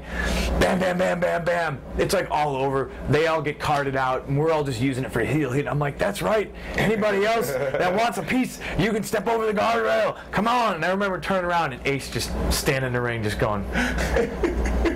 What have I created? What the hell? And at this point, you and Chucky were really known for fighting people in the crowd. That was I had the fan hat trick. I got the fan fight hat trick. In different cities, though. Well, that was the one in Detroit. There was one in Wisconsin at the Greyhound, the Dairyland Park, where I socked the guy from the Navy, and then I kicked him in the ribs. And he made the coolest noise. It was just it was the greatest thing ever. I kicked him so hard in the ribs. I socked him in the face and he went down, and I punted him in the ribs. And I remember turning around and his two friends were like, whoa, I don't want no trouble. And I turned back around and just started kicking their friend, and Skull Crusher, big 6'8" black man, runs out of and just starts fucking people up. And there was another one. It was in Milwaukee, I think, for Carmine's, no? That was Carmine's. And Chucky was on a midget show and he beat somebody up. I remember that. He beat this old 40-year-old up or something, and Chucky's 5'7", 150. I don't know, but it was awesome. Yeah, it's bad for business. So, here's another one. This is awesome. We raffled off a lap dance. And this is how dumb we are, because I was thinking about this. This broad, this was pretty cool. We raffled off, and I believe her name was Back Row Beezy. Back Row Beezy. She'd always buy a general admission ticket to Ian shows and sit in the back row. And he sold, I think, $200 worth of raffle tickets. Yeah. And we were such marks for doing the dance that we didn't even bother to take a cut of it. Well, and the gimmick was, I remember her spending an entire pay, she had just got paid. Yeah. Friday or Saturday night, she just got paid. And, however much it was, $150, $200 from whatever job she worked, she put the entire check towards this lap dance to make sure that she was the name that got picked. And we did it twice. And the first one I think was Freaks Come Out at Night we danced to. Yeah. But the second one was Two Live Crew. What was it? Welcome to the fuck shop. Welcome to the fuck shop. And that was always Big gun.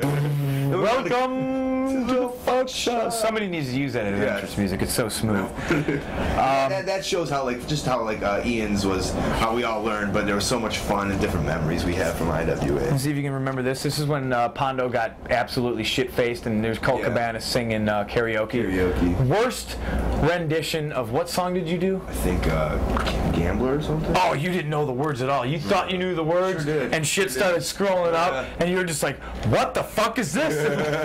I'm the embarrassing guy, and then Punk busted out like the greatest edition of I'm Just a Gigolo, I think. And I did Roadhouse Blues. Then you fucked that one up. Yeah, of course. Traveling through airports is always probably the funnest thing. And Norm Connors, props to Norm for being the first guy to ever buy Cabana and myself a plane ticket. Yeah. And I remember pretty much, living in like the Pittsburgh airport for a while. Like, We dogs go to Quiznos after. Yeah, I always go to staying in the Airport Plaza Hotel, knowing the girls who work there, and getting hooked up on stuff. I remember one time walking through the Pittsburgh airport. It's just another good time. It's just randomly walking through the airport, and Cabana, fucking Waldo. And you're like, what? I'm like, where's Waldo? Like the guy in the book. Look, it's him. Here, take a picture for me. And I remember just randomly, now to set the scene, I randomly just run up to this guy, stand next to him, and posed. Ow, I just hurt my elbow. Ah! So this guy has no clue what's going on. Where's Waldo, ladies and gentlemen? We found him. I found him. Fucking So if you want to know where Waldo, he's at the fucking Pittsburgh airport. Yes. What a goodies you get? I got you at a gas station in St. Paul, Minnesota, with a parrot on your shoulder and somebody's thumb, obviously. It's a parrot. When we walked into this gas station, there was like a random guy with a parrot on his shoulder. So we all got to play with the parrot. You and Mixelplick. Oh wait, did you show a picture of the lap dance? Yeah, there's another one. Here's another picture of the lap dance. Look how not sexy I am. I'm the whitest man on earth. All right, here's a picture from Minnesota, and I think this is a good rib story if y'all want to hear it. This is the Mall of America, and we're going through the mall. I think I was really crabby that day for some reason. I was really pissed off, and everyone was having a good time, and I was kind of pissed off, and all of a sudden we saw this, and it was, remember the name of the store? It had to be like Beads Are Us. Beads Are Us, I think it was. And we concocted this plan. And I don't know, I can't take credit for who had the plan or whatever, but somehow, so we set it, and I go in, and Ace and Punk are outside the door of the mall, and a good 20 feet away, both looking, and their gimmick was to look like that's the gimmick, huh? Well, I want to know the answer. And we sent one person in to find out the answer to our question, and me and Ace were basically sitting there going like this. I had the most not to crack up, I think. And so I look, and I'm looking around the store, and I make sure to get the girl's attention at the front desk, and I look and I go to ask her a question, and I back off, and we want to get some mileage out of it, and then I go up to her and I go, and then. And she said, "What's up, honey?" And he's looking out at us, and we're doing the go. Do you have it? Oh. And I go, Beads Are Us. I go, do you guys sell anal beads?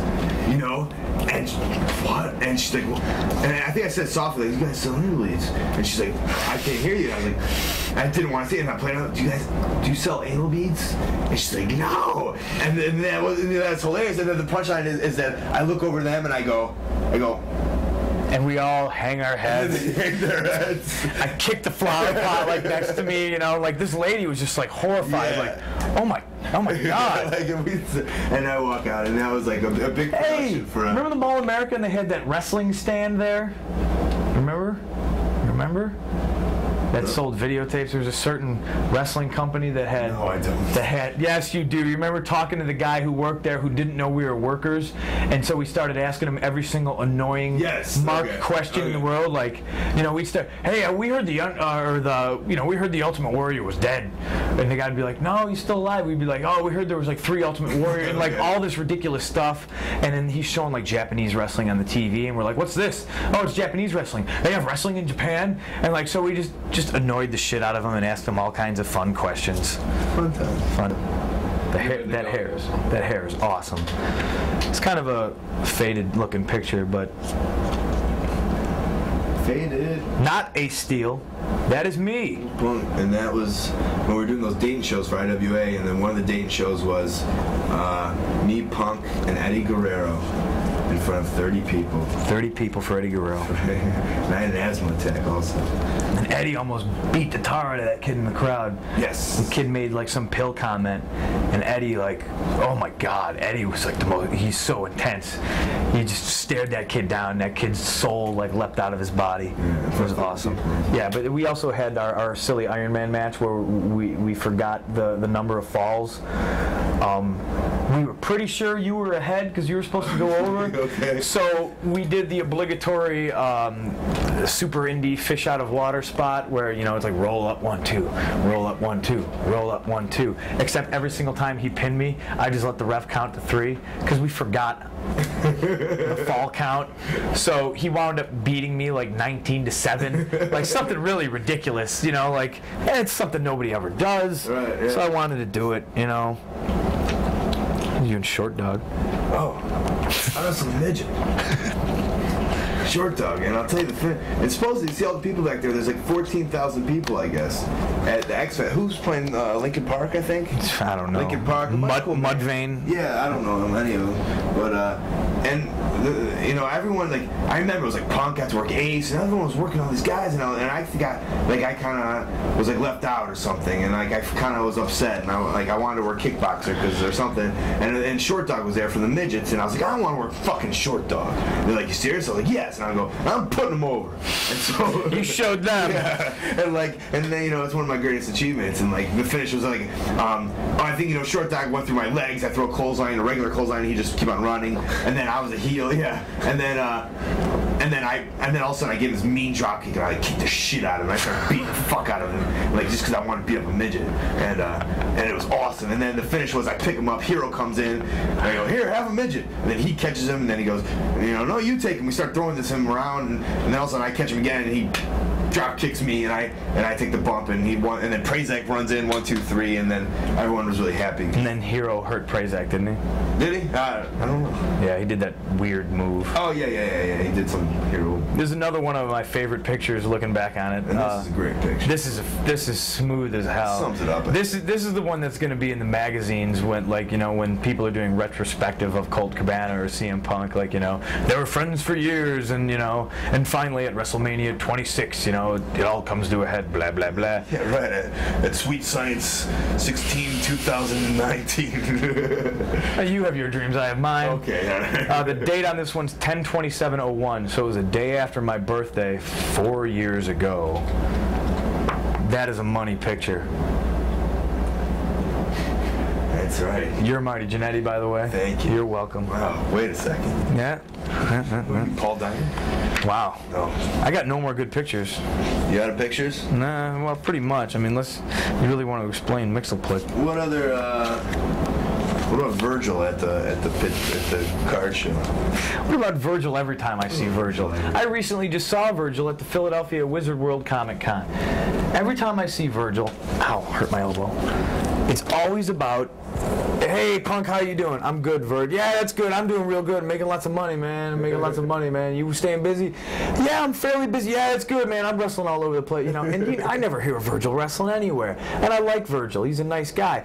But, like, he's, like, the epitome of, like, Carney to me. Like, which you know. is excellent, by the way. Oh, yeah, there's nothing wrong with it. Like, he's a mover. He's a shaker. He's doing this. He's doing this. He works for this guy. He works over here. You know, and he's probably an example of somebody who made a shitload of money back in the day and probably doesn't have a dime to show for it, because he shows up at every single baseball card. He's always got the biggest banner that says WWF star Virgil. He'll bring a little TV and he'll constantly show his match with $1 Million Man, Ted DiBiase on it, and, like, you know, you know, you ever work Japan? Yeah, I work Japan. Who you work for? I work for 01. I never heard of that, man. If you want to make money in Japan, you got to work for Inoki. And the great thing about Virgil is if the camera was, you know, me, he's never looking me in the eye. Virgil's always looking for somebody cooler to talk to or something better to do. He's like, oh yeah, man, yeah, you know, you want to make money, you gotta go work for Anoki, man. You know, we're make $1 million working for Anoki. You know, and he just wants to get out of the conversation, but he's the one who started it with me. So like whatever, you know. And I mean, I saw Virgil at the. What was it? The oh man, I can't even remember what the name of the convention was called. The horror convention that's in New Jersey. Horror convention. Fuck. Convention. ChillerCon. And I went to ChillerCon and the boss was there. Raven was there. Come on by, kid. Come on by. I'm signing autographs. Yeah, you check me out. You know, come say hi. So it's Raven, Virgil, Lollipop was there. I think that's probably why I went. Great. We're just friends. Yeah. We're just pals. High fives. High fives. And what's her name? Missy Hyatt. So I'm talking to Pop, and Franny was there, Francine. So Francine's all happy to see me, and I'm talking. Francine to you and I. Franny to me, I don't know. We're just friends.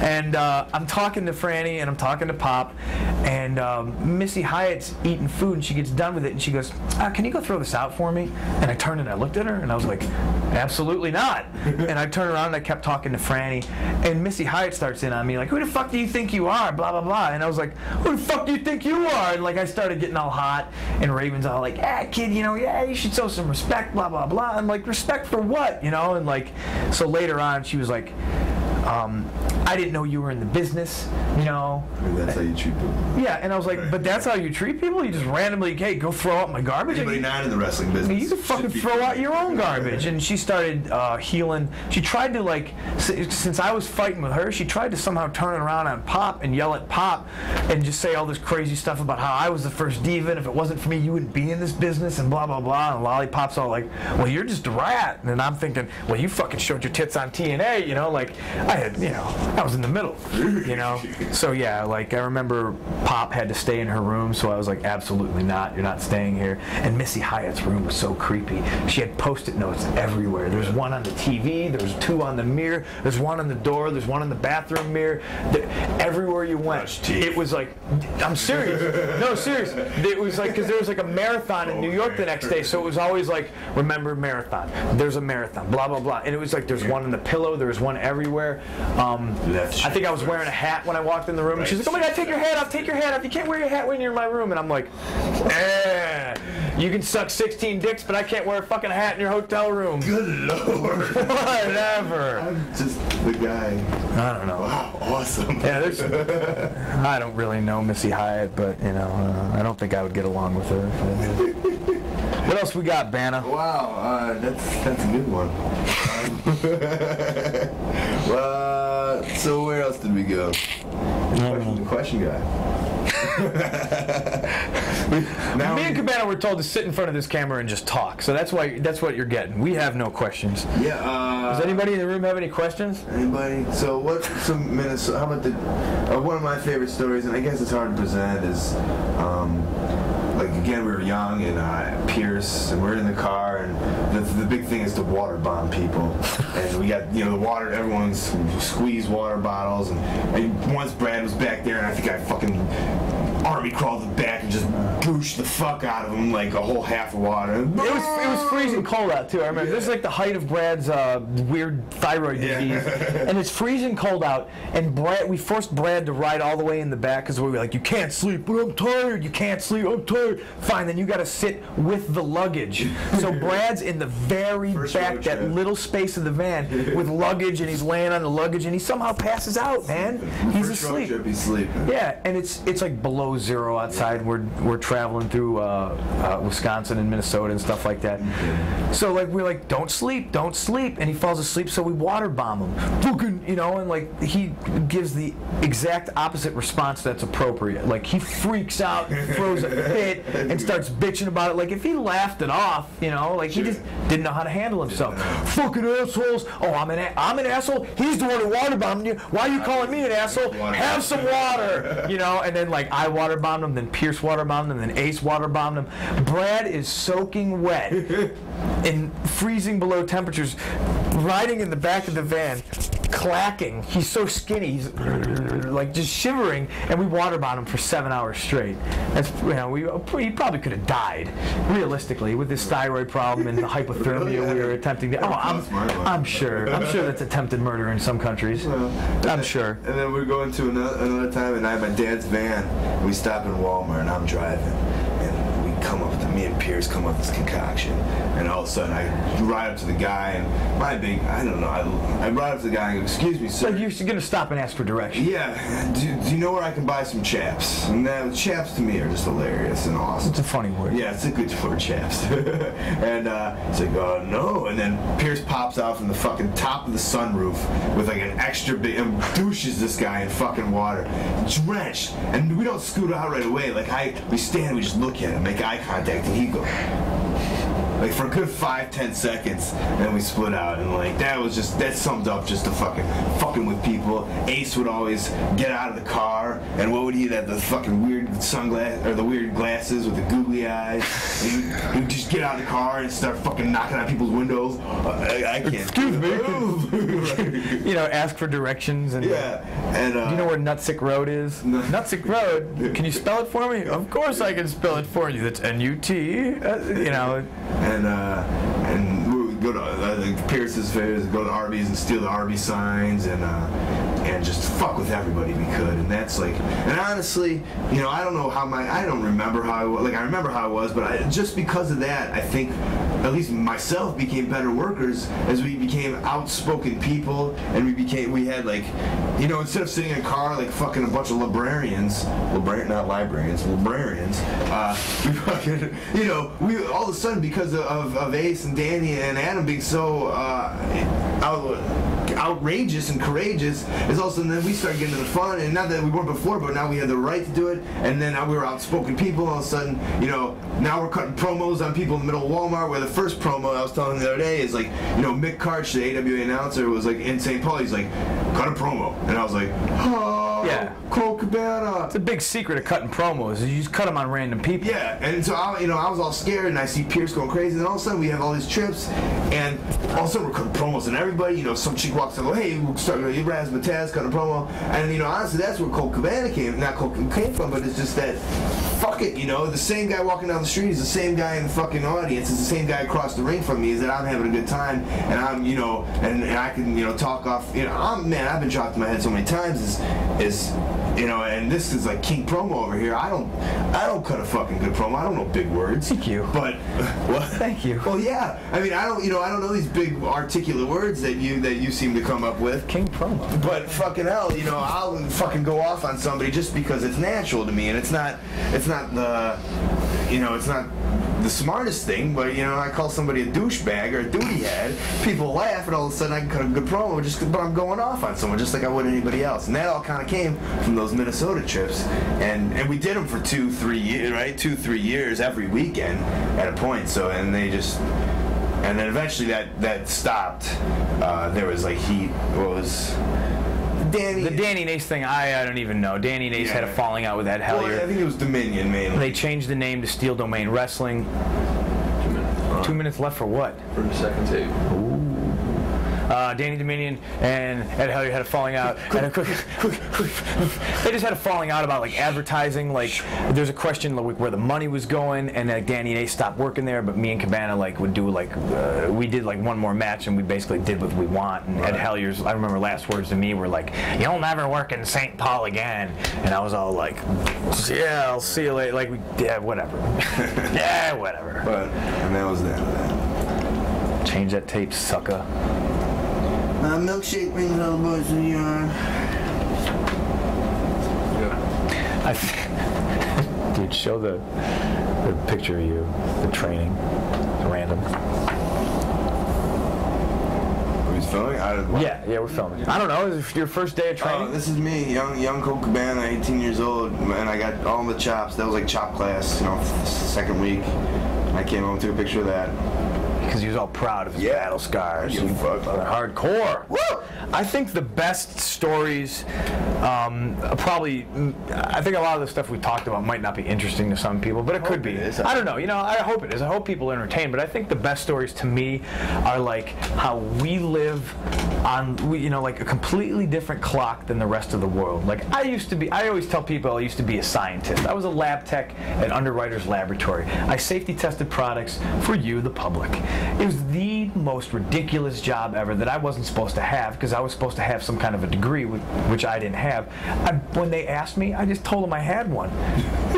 Like that, and like to me, like that's what the wrestling business has taught me. That like because we've gotten into the wrestling.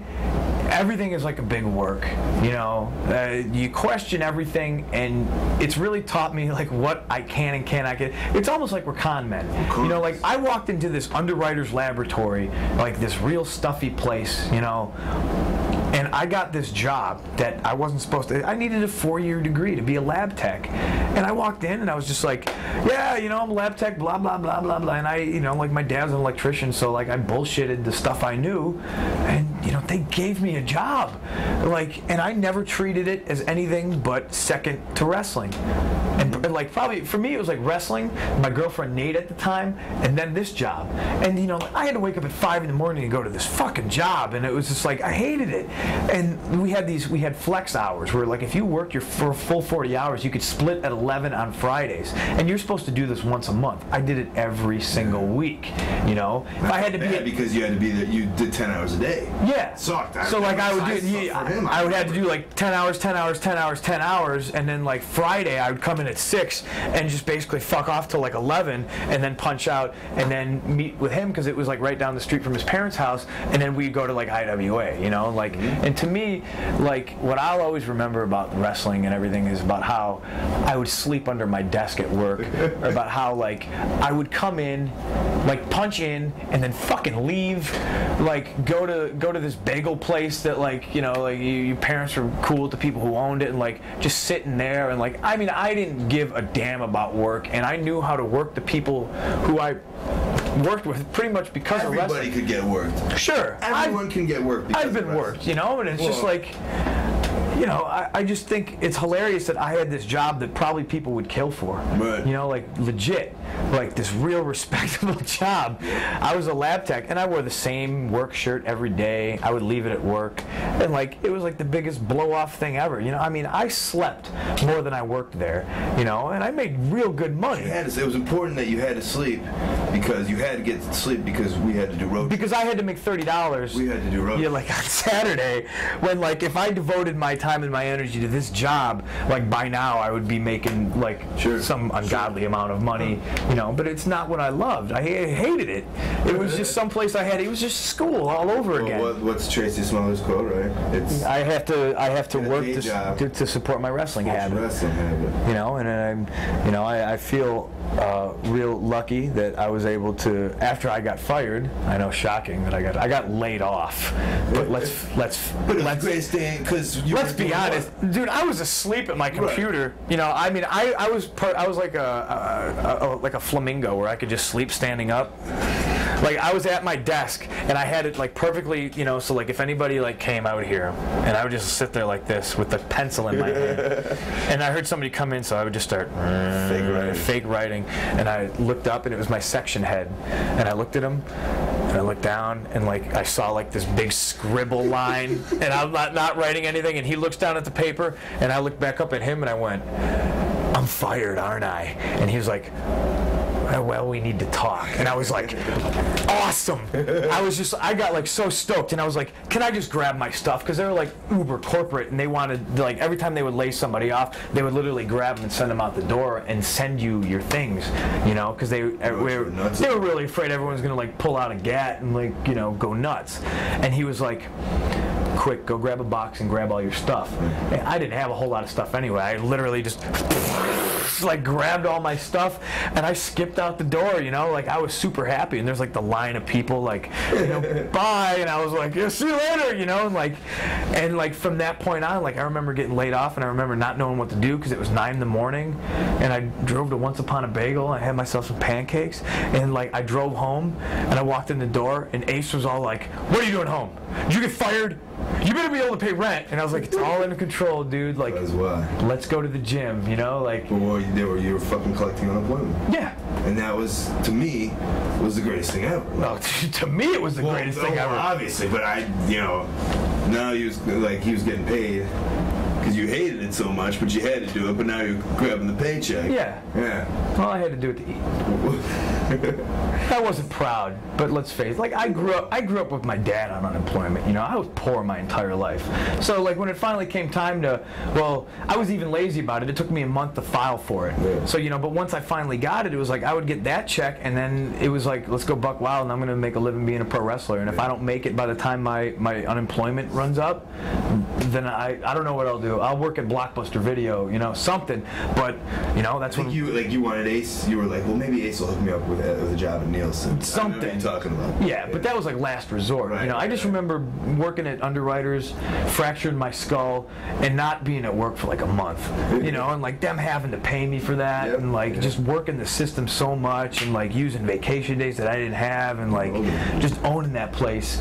And it was always about just hanging out with you and like going to shows for like $10-30, and just all the sacrifice. And like I blew off that job. I destroyed my relationship with Nate. Like I just, you know, like all these people around me that, like, you know, let's face it, you know, wrestling was number one. It always was, and it always will be. And just, you know, like nothing else fucking mattered. And to me, like that is the one huge bond between me and you. Yep. You know, the same thing goes is I went to Western Michigan, got a degree. It was a joke though. Like I got a bachelor's in marketing degree. My mom was going, you know, you get a job, you get a job, you get a job. And me being able with a fucking degree, you know, as you saying, you know, with you know, again, I could have went out of college, started making $50,000, right, whatever, and I took a job as a teaching assistant. And the same thing, I would hook up so where, like, I was working in special ed, and I would get 8th and 9th periods. Like, I was back to school, which was kind of miserable, but I'd get like 8th and 9th off, and I would go sleep in the gym office, and it's the same thing. And I would take sick days off, but I let my, you know, because I wasn't a teacher, I was a teaching assistant, so I think I made $11,000 after taxes. I made about $7,000 as a teaching in a really good district. Yes. Jesus. Yes. It's awful. It was horrible. That's awful. But it gave me benefits, and that was the thing. And then, you know, I had the wrestling on the side, and I was making that, and just always with the wrestling, but not only that, is where you counting the system is I would use the colored printer, I would use the copier, I would use construction paper to make gimmicks, to make anything. I remember that's when I was like, you know, like the Macho Man CDs, where I would take their CDs and I would burn them at work, and then I would take their cover cases from music classes that they had. And this isn't, you know, I guess it's not too proud of me, but this is the way I work, and this is the same thing where you and Joe were talking about the lucha masks. Is do anything, man. Fuck it, you know. Money's money, right? You know? And I would make copies of the Macho Man CDs on the copy machine and put them in, and you know, sell them for $3 at a show or whatever. Anyway, I would make 8x10s with the construction paper they had at art class. When I would take my kids to art class and then use the color copier, and I would start making, you know, black and white 8x10s or whatever you can do to make a buck. And you know, and honest to God, and I love it. And I always treat the children well, and I love working with the children, but it was like they knew and I knew that, you know, I was doing this to do wrestling. Yeah. And so, you know, sometimes I guess I would slack or whatever. I would just have stuff going on because, you know, we had the wrestling business to fill. We had those weekends to go on, and we still do, and that's what, you know. But unfortunately, we can make a living in wrestling now, but. You know, it's you get those jobs, and you know, I could be a wizard in the marketing, you know, field right now, and maybe I am in selling gimmicks, but you are. But we're not. You know, we're not. We're wrestlers. Because it always comes down to wrestling, and that's so. In a way, like, this is how I'm gonna wrap this up. It comes down to like me and his friendship, you know, where it was like I put everything behind wrestling, you know. But for me, it was like always wrestling, but he was always there. So it's like he's one of the guys. There's very few, and count them on one hand, of the people in the world that I know that it could be like 4 a.m, it could be pouring rain outside, and I could be like in Detroit and call him in Chicago, and he'll come pick me up. You know what I'm saying? It was like, because inadvertently we both put wrestling first, and in a way, it was like we were just there for each other, you know. And I think it's probably why Nate always got so pissed, is because like I spent more time with you, you know. She probably thought we were a couple of gays. You know, and I was always there way more for you than like, you know, I was ever there for her, and like that's what it boils down to. Is just like that's how we became friends. It's, you know, I just can't imagine, you know, like we watched Danny and Ace kind of like drift apart, and I just don't ever see that happening with me and you. Like, you know, we've had bumps in the road, but it's like, I think we realized that.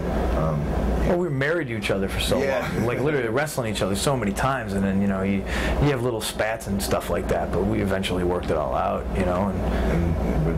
And that's why you guys see it. You see the chemistry on and you know, like why he's a funny guy, or he's straight edge, but you know, it's we fucking grew up in wrestling together, and we're gonna, you know, keep on going and wrestling together or whatever, and it's the chemistry's there, and it's you know, the two Chicago boys. It's total real life, you know, like this is exactly how we are in real life, you know. Like I'm obviously a little bit more serious, but I got the funny side, you know, and I play up the serious part.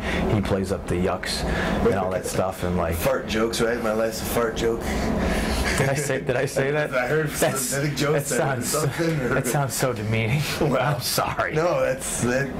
Yeah, and you know, if I can get by on a fart joke, rock and roll, right? And there you go. So, if he can get by on a fart joke, rock and roll. Rock and roll.